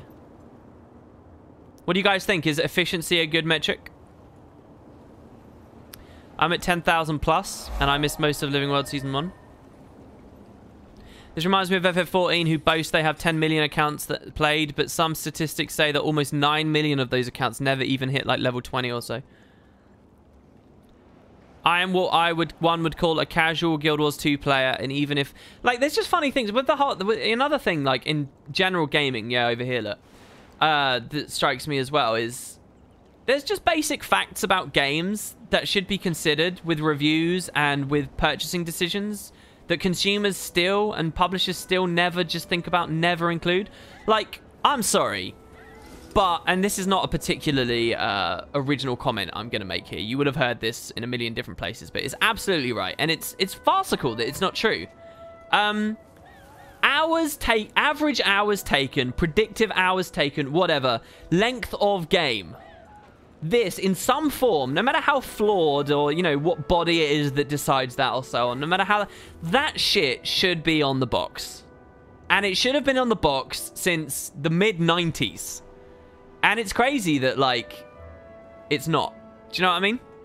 And again, that's not original, and I'm sure I'm preaching to the choir. But, you know, little things like this, it just sort of shows, you know, certain industries are just in their infancies, and there's just, like, such smack-bang obvious things that should be happening that just aren't. I'm trying to interact with the flag, and I can't.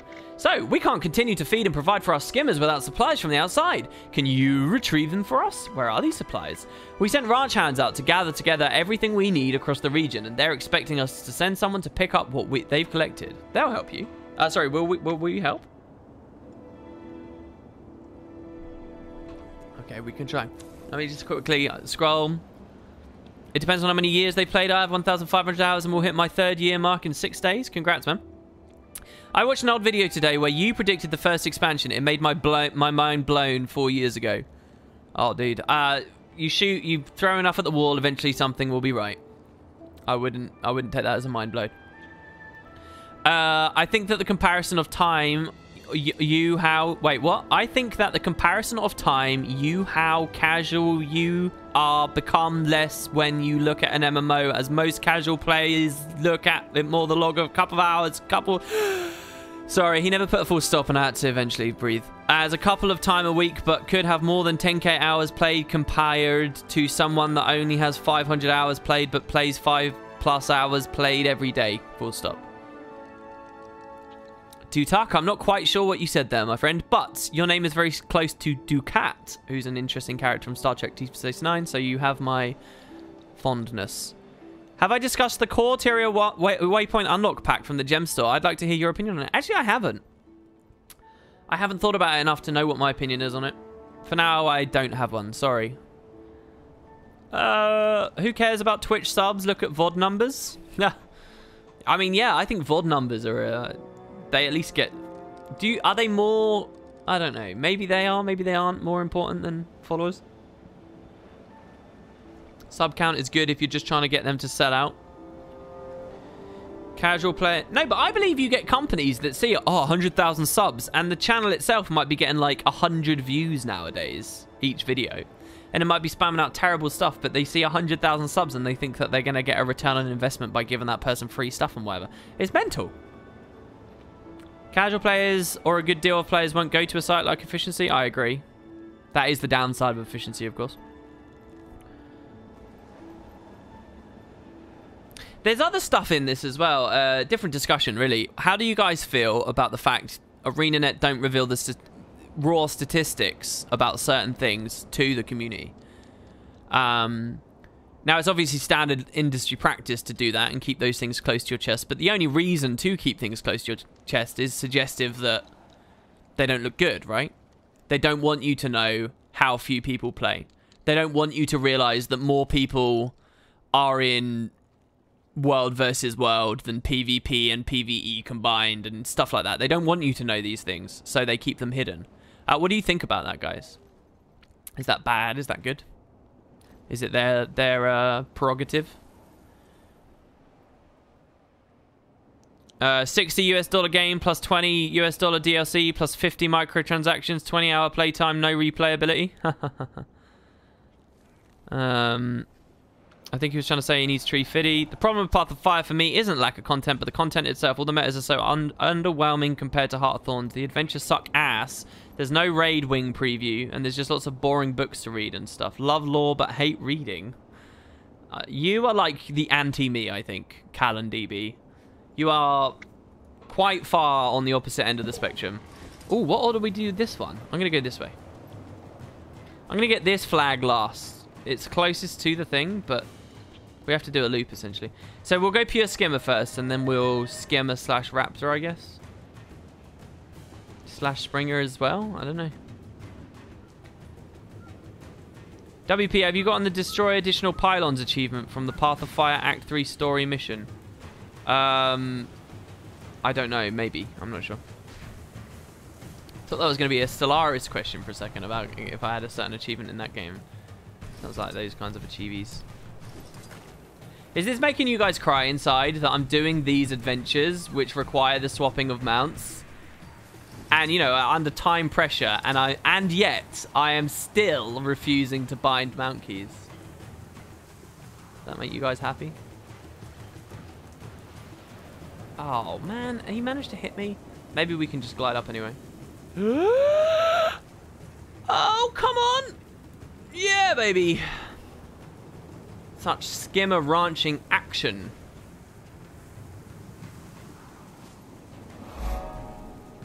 You disgust me. I used to read lore, but then I discovered WP's YouTube channel. Thank you, man. Now you get weird lore with minor factual inaccuracies and slight jaded and slight biases and... It's lower quality now, but you get to hear it in a British voice, and isn't that what it's all about, ultimately? This is actually quite interesting. I will agree for what it's worth that these adventures, like I said earlier, they're not as good as the HOT ones. Have you done the Cleanse the Galaxy of Xenos achievement yet? No, I have not. Did you just Google that? I haven't played a Xenophobic Empire. Actually, I played one, but I didn't get very far. The AI is pretty tough for me because I'm not very good at the game. So,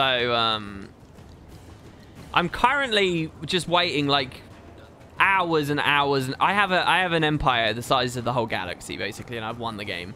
But I'm deliberately waiting to max out my Unity so that I can build a ring world, so that I can get the ring world achievement and then start a new campaign. That's what I'm doing right now. The most recent achievement I got was building a habitat next to a black hole. There's an achievement called View of the End of the World, which I got most recently. WP YouTube Licky Love. Oh, we got a Licker Troll fan in chat. POF lore is amazing, though. The voice acting is pretty great when you're watching NPCs or doing dynamic events. Yeah, I really appreciate how good the open world lore is as well on this one. I think it has a lot of worth. Okay, I think I'll do a slightly different route next time as well.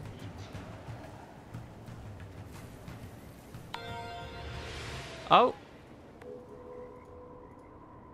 Yeah, we only got silver. We never got gold. We were 11 seconds off.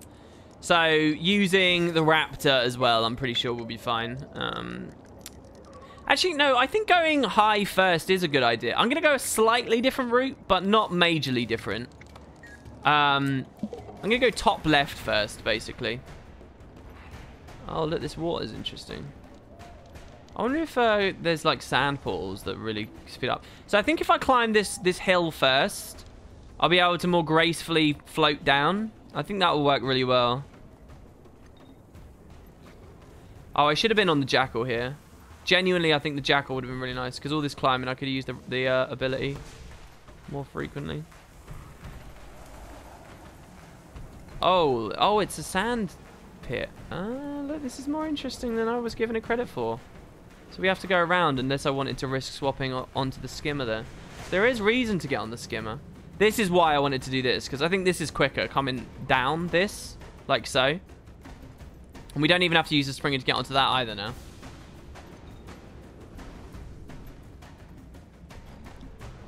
I think this is a nice route. And then it's just like, it's all smooth sailing. When we get to the watery areas, we can just be on skimmer from then on. Time for work. Thanks for the great stream. A lovely discussion. Have a great night. It was great to see you, man. It was really great to see you. I hope you have a nice shift, dude. Oh, you fucking wank face. God damn it. An Earth Djinn out of nowhere just... Come on. Break, break, break, break. Thank you. Right, we can grab this. Now we just cut along the last three and we should be good, I think. Why'd I get a Mobes? And then Bogger managed to unmob me from that range? Jesus. Never put me in combat, interestingly. I'll stay on the skimmer here, because, I mean, swapping for the Raptor to do one... maybe we could have made the leap, actually. But don't forget, we get the nice speed boost when we're on waterways.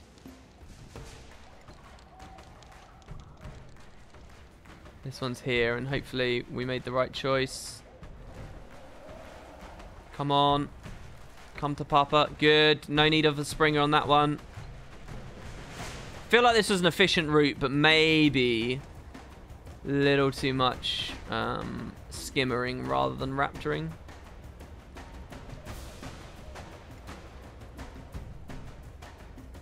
I'm going to raptor it back now. Okay, and if we make this leap here...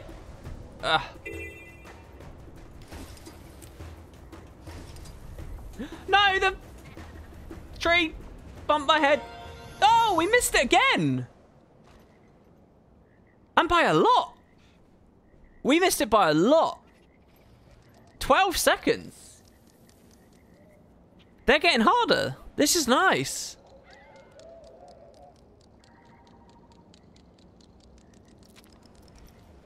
This one first, then the same as you did seems the safest route. Wow. Maybe Sandwolf then.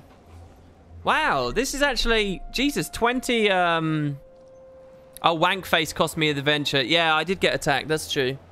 I was struggling to think where my improvements could have been there. Do you think there are still some undiscovered things in POF? I doubt it. I mean, well, actually, I want to find out all the swinging boys, and I know there's one. I don't know whether there's more, though. I don't know whether Tirza did every single map, and she put a swinging boy in every single map. This adventure's the hardest one, but the Desolation is a joke. Yeah, I did the Desolation one already in first time, and that's what gave me the impression these were really easy. Because I would have thought that in the Desolation it would be harder. Do you have all the Raid Wing achievements and CMs? What area would you like to see in the next raid? No, I don't have Samurog nor Demos CM. My group's not very good at Demos. And Samurog we've just not tried, really. But those ones, I don't have. So I'll try... I guess I'll go the same route. If nobody's got any advice, I'll go the same route again.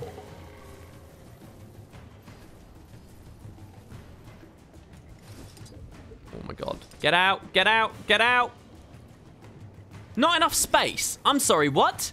Not enough space to mount standing next to that. Where are we doing that? That's annoying. Let's not have a shit opening. Or maybe I should skim her at the start. No, we'll just avoid the deep water. I was already on the mountain, I didn't even realize. So let's just do this. We'll find that sand portal somewhere. Seemed okay. And where was that sand portal that we saw last time?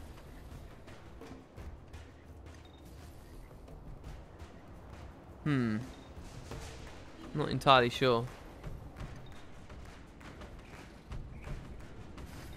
Oh, come on. You weren't supposed to do that, man. That's annoying.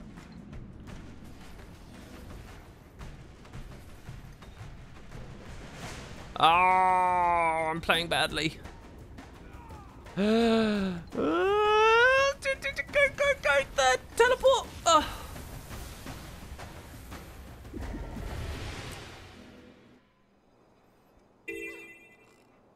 Okay, let's try that again.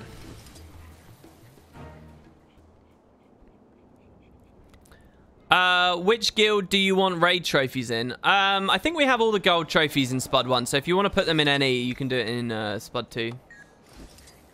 Alright. Oh, why does the jackal keep spawning facing that way? Let's try again.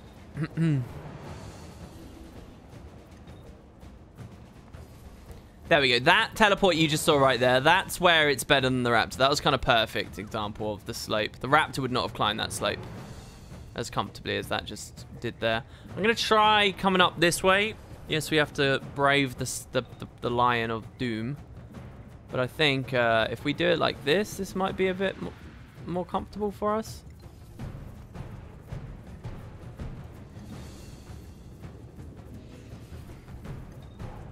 Come on, you! It wasn't that bad. It wasn't that bad. Oh. I really think it was the skimmer for us here, because to go around this quicksand pool, it's like...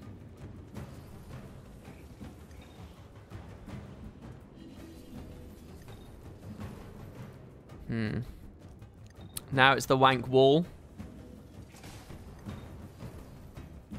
No, I don't have the Griffin, guys. That's the point.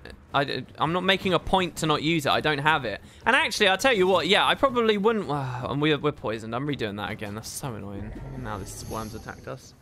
Maybe I should go a different route, or... has the jackal really worked out? I might try another route. But yeah, if the Griffin just deliberately cheeses this entire thing, then that would be an example of why I don't like, or what I wouldn't like about the Griffin, sorry. Let's just try this. I mean, the raptor is nice, like...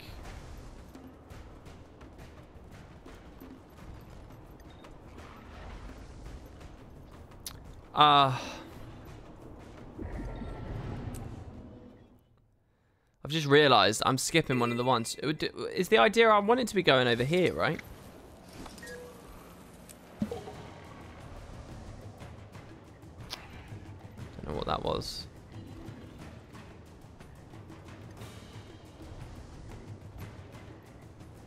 Like, I should get this one first. Shouldn't be going straight to that other place. Right. We'll go up here. Right. Now.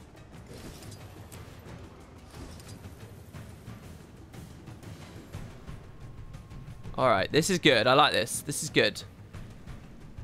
Very smooth. Straight onto this, where we get a movement speed buff. Okay, good, good, good. We're in combat, but it doesn't matter. Straight over this. Okay, good. Quality. Right, now the wolf's probably best getting up here, but we're poisoned and we're going to be in combat for ages. So, I think instead we'll just sort of... I actually see this is so good for the skimmer. This entire aspect of terrain. This is all really nice. Alright, we're going to get on something faster here, though, on the way back down. Alright, there we go. And then back onto the skimmer here. That was probably useless, but this is what I wanted before, right? We're going to drop really quickly so that we get to this, so that we can buff fast. Move quickly. We got that, and then it's just cutting across the bottom. So if this doesn't work, it's a very different route I need to take, I think. I'm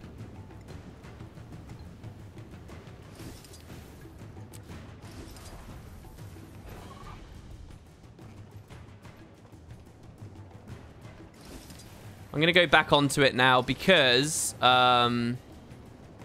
it was this weird rocky thing here.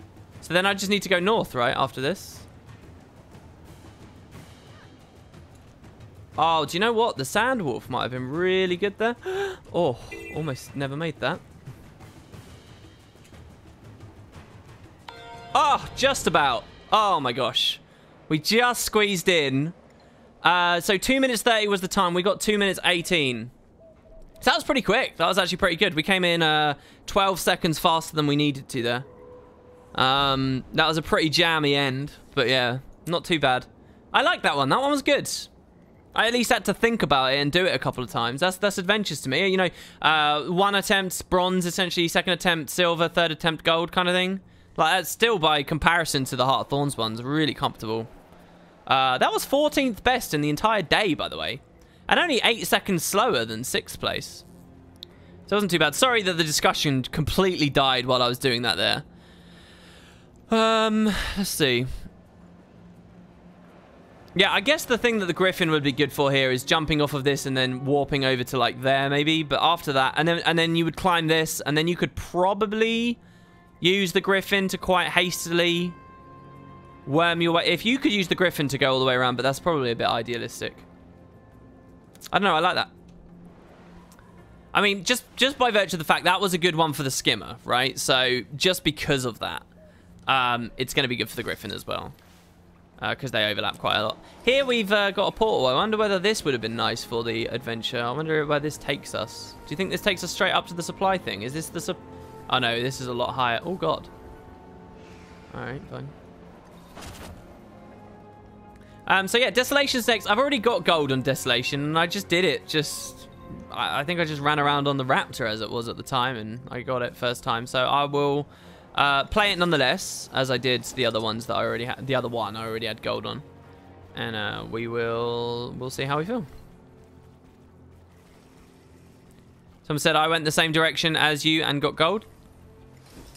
Good job. Such intense music. Yeah, I like the music in these. Rumor has it the quarterly balance patch will be coming tomorrow along with the Halloween update. Do you think the possibility could be true, or is it too soon for a balance update? No, I don't think it's too soon for a balance update. Why would it be too soon for a balance update? No, I think it's fine. Good way of spicing up Halloween as well. Even if they don't have any, lots of tangible content in there. Griffin does suck on this one, apparently. The Jackal and the Raptor are the way to go. The same route that I did. Thoughts on the Weaver now that it's been out for a bit? I think it's very strong damage-wise in raids, but it's very limited in many other capacities. I'm looking forward to them buffing the sword. Oh, it's nighttime. Okay. Right, so...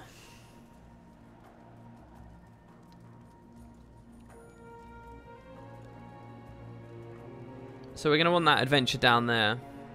Oh, God, we've been streaming for ages already. Man, we're already at 2 hours. How is that a thing? How are we already at 2 hours? I've done 3 adventures.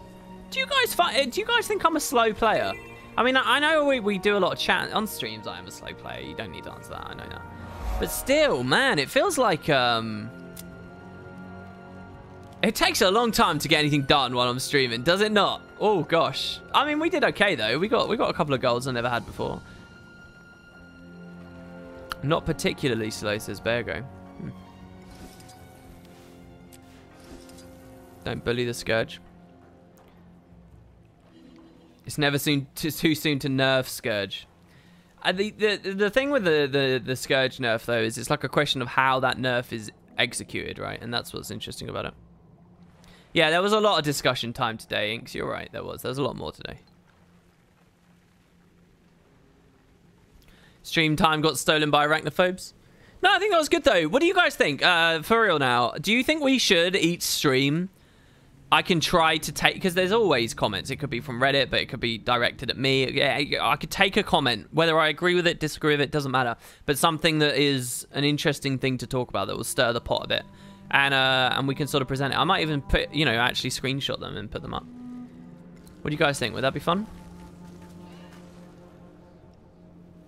Shadowcat says you don't stream long enough. Man, I do more than streaming though, so...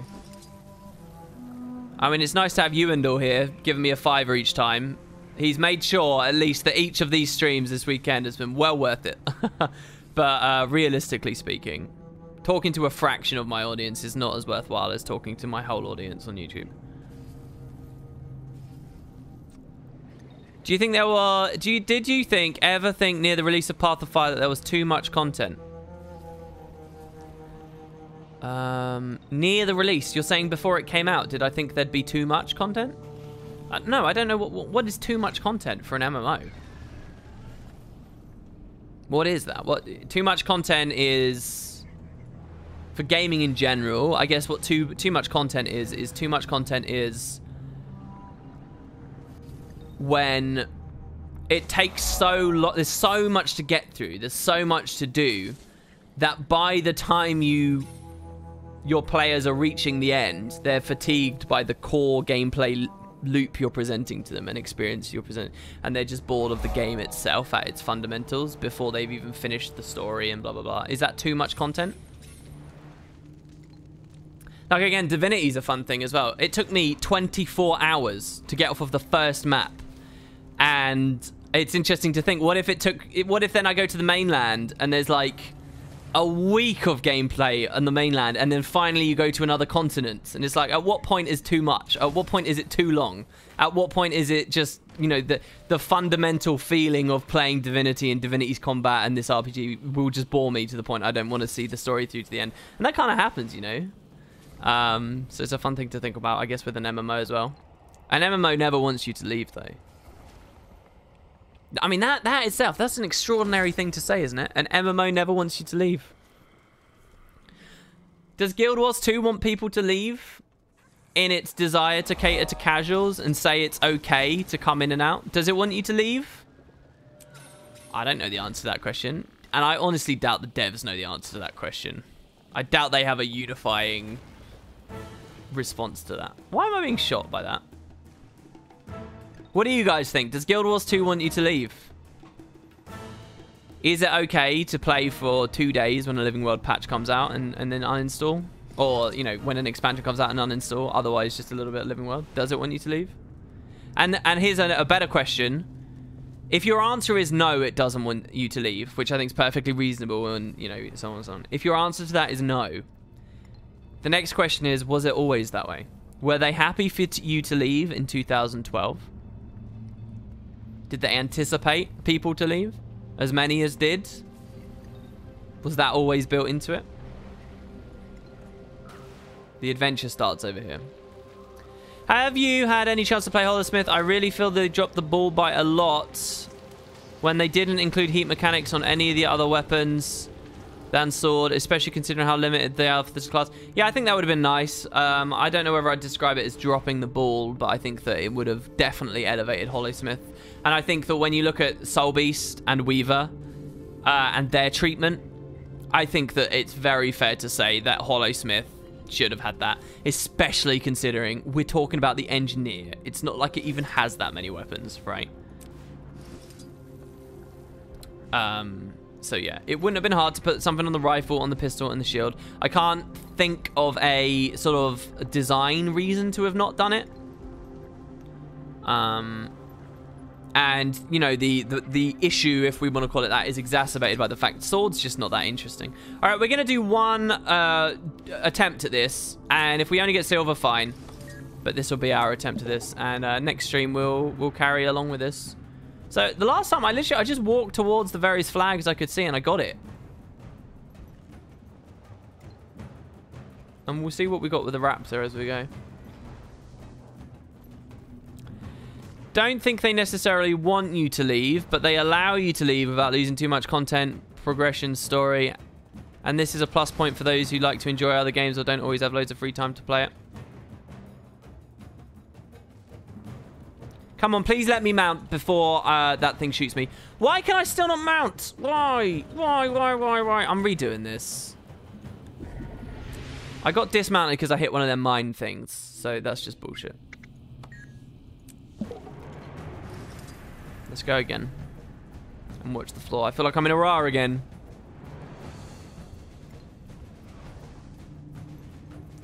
There's one.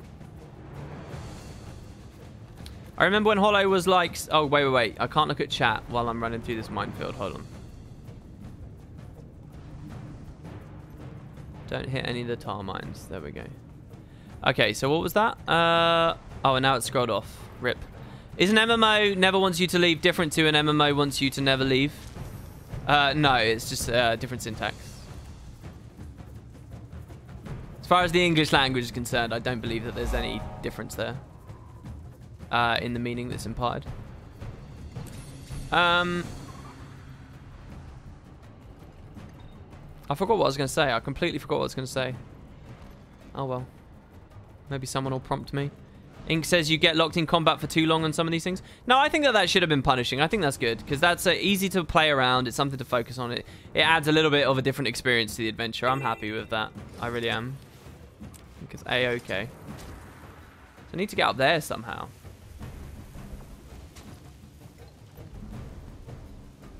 Oof.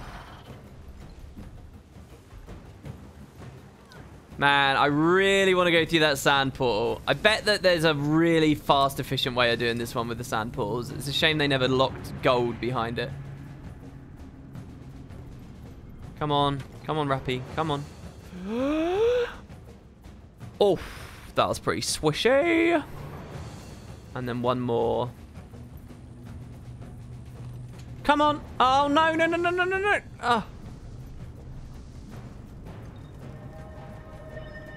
We're going to have to spring of this. This is not the route that I took before. This feels a lot clunkier and slower than I was anticipating. Come on. Is that for real?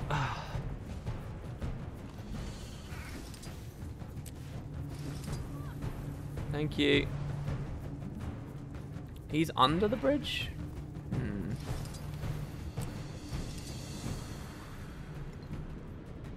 How high under the bridge? Are you really? Really?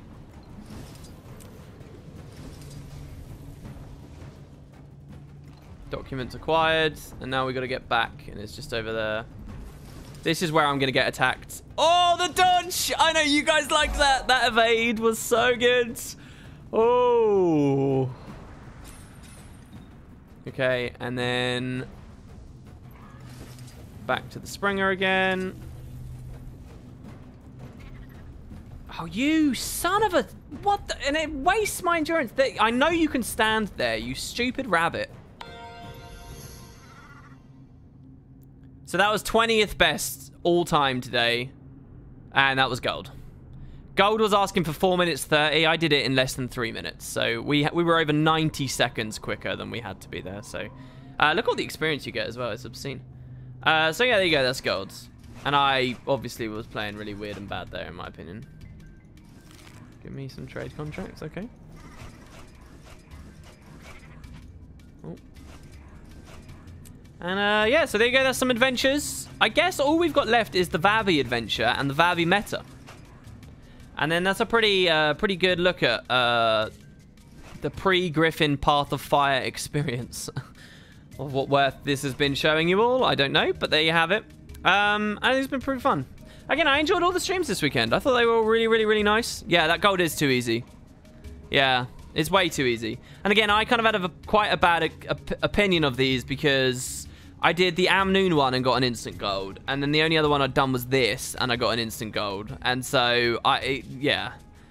I don't know why they've done that. Like, there's no mastery point behind it. It's, again, too often ArenaNet double dips or they go too far with it.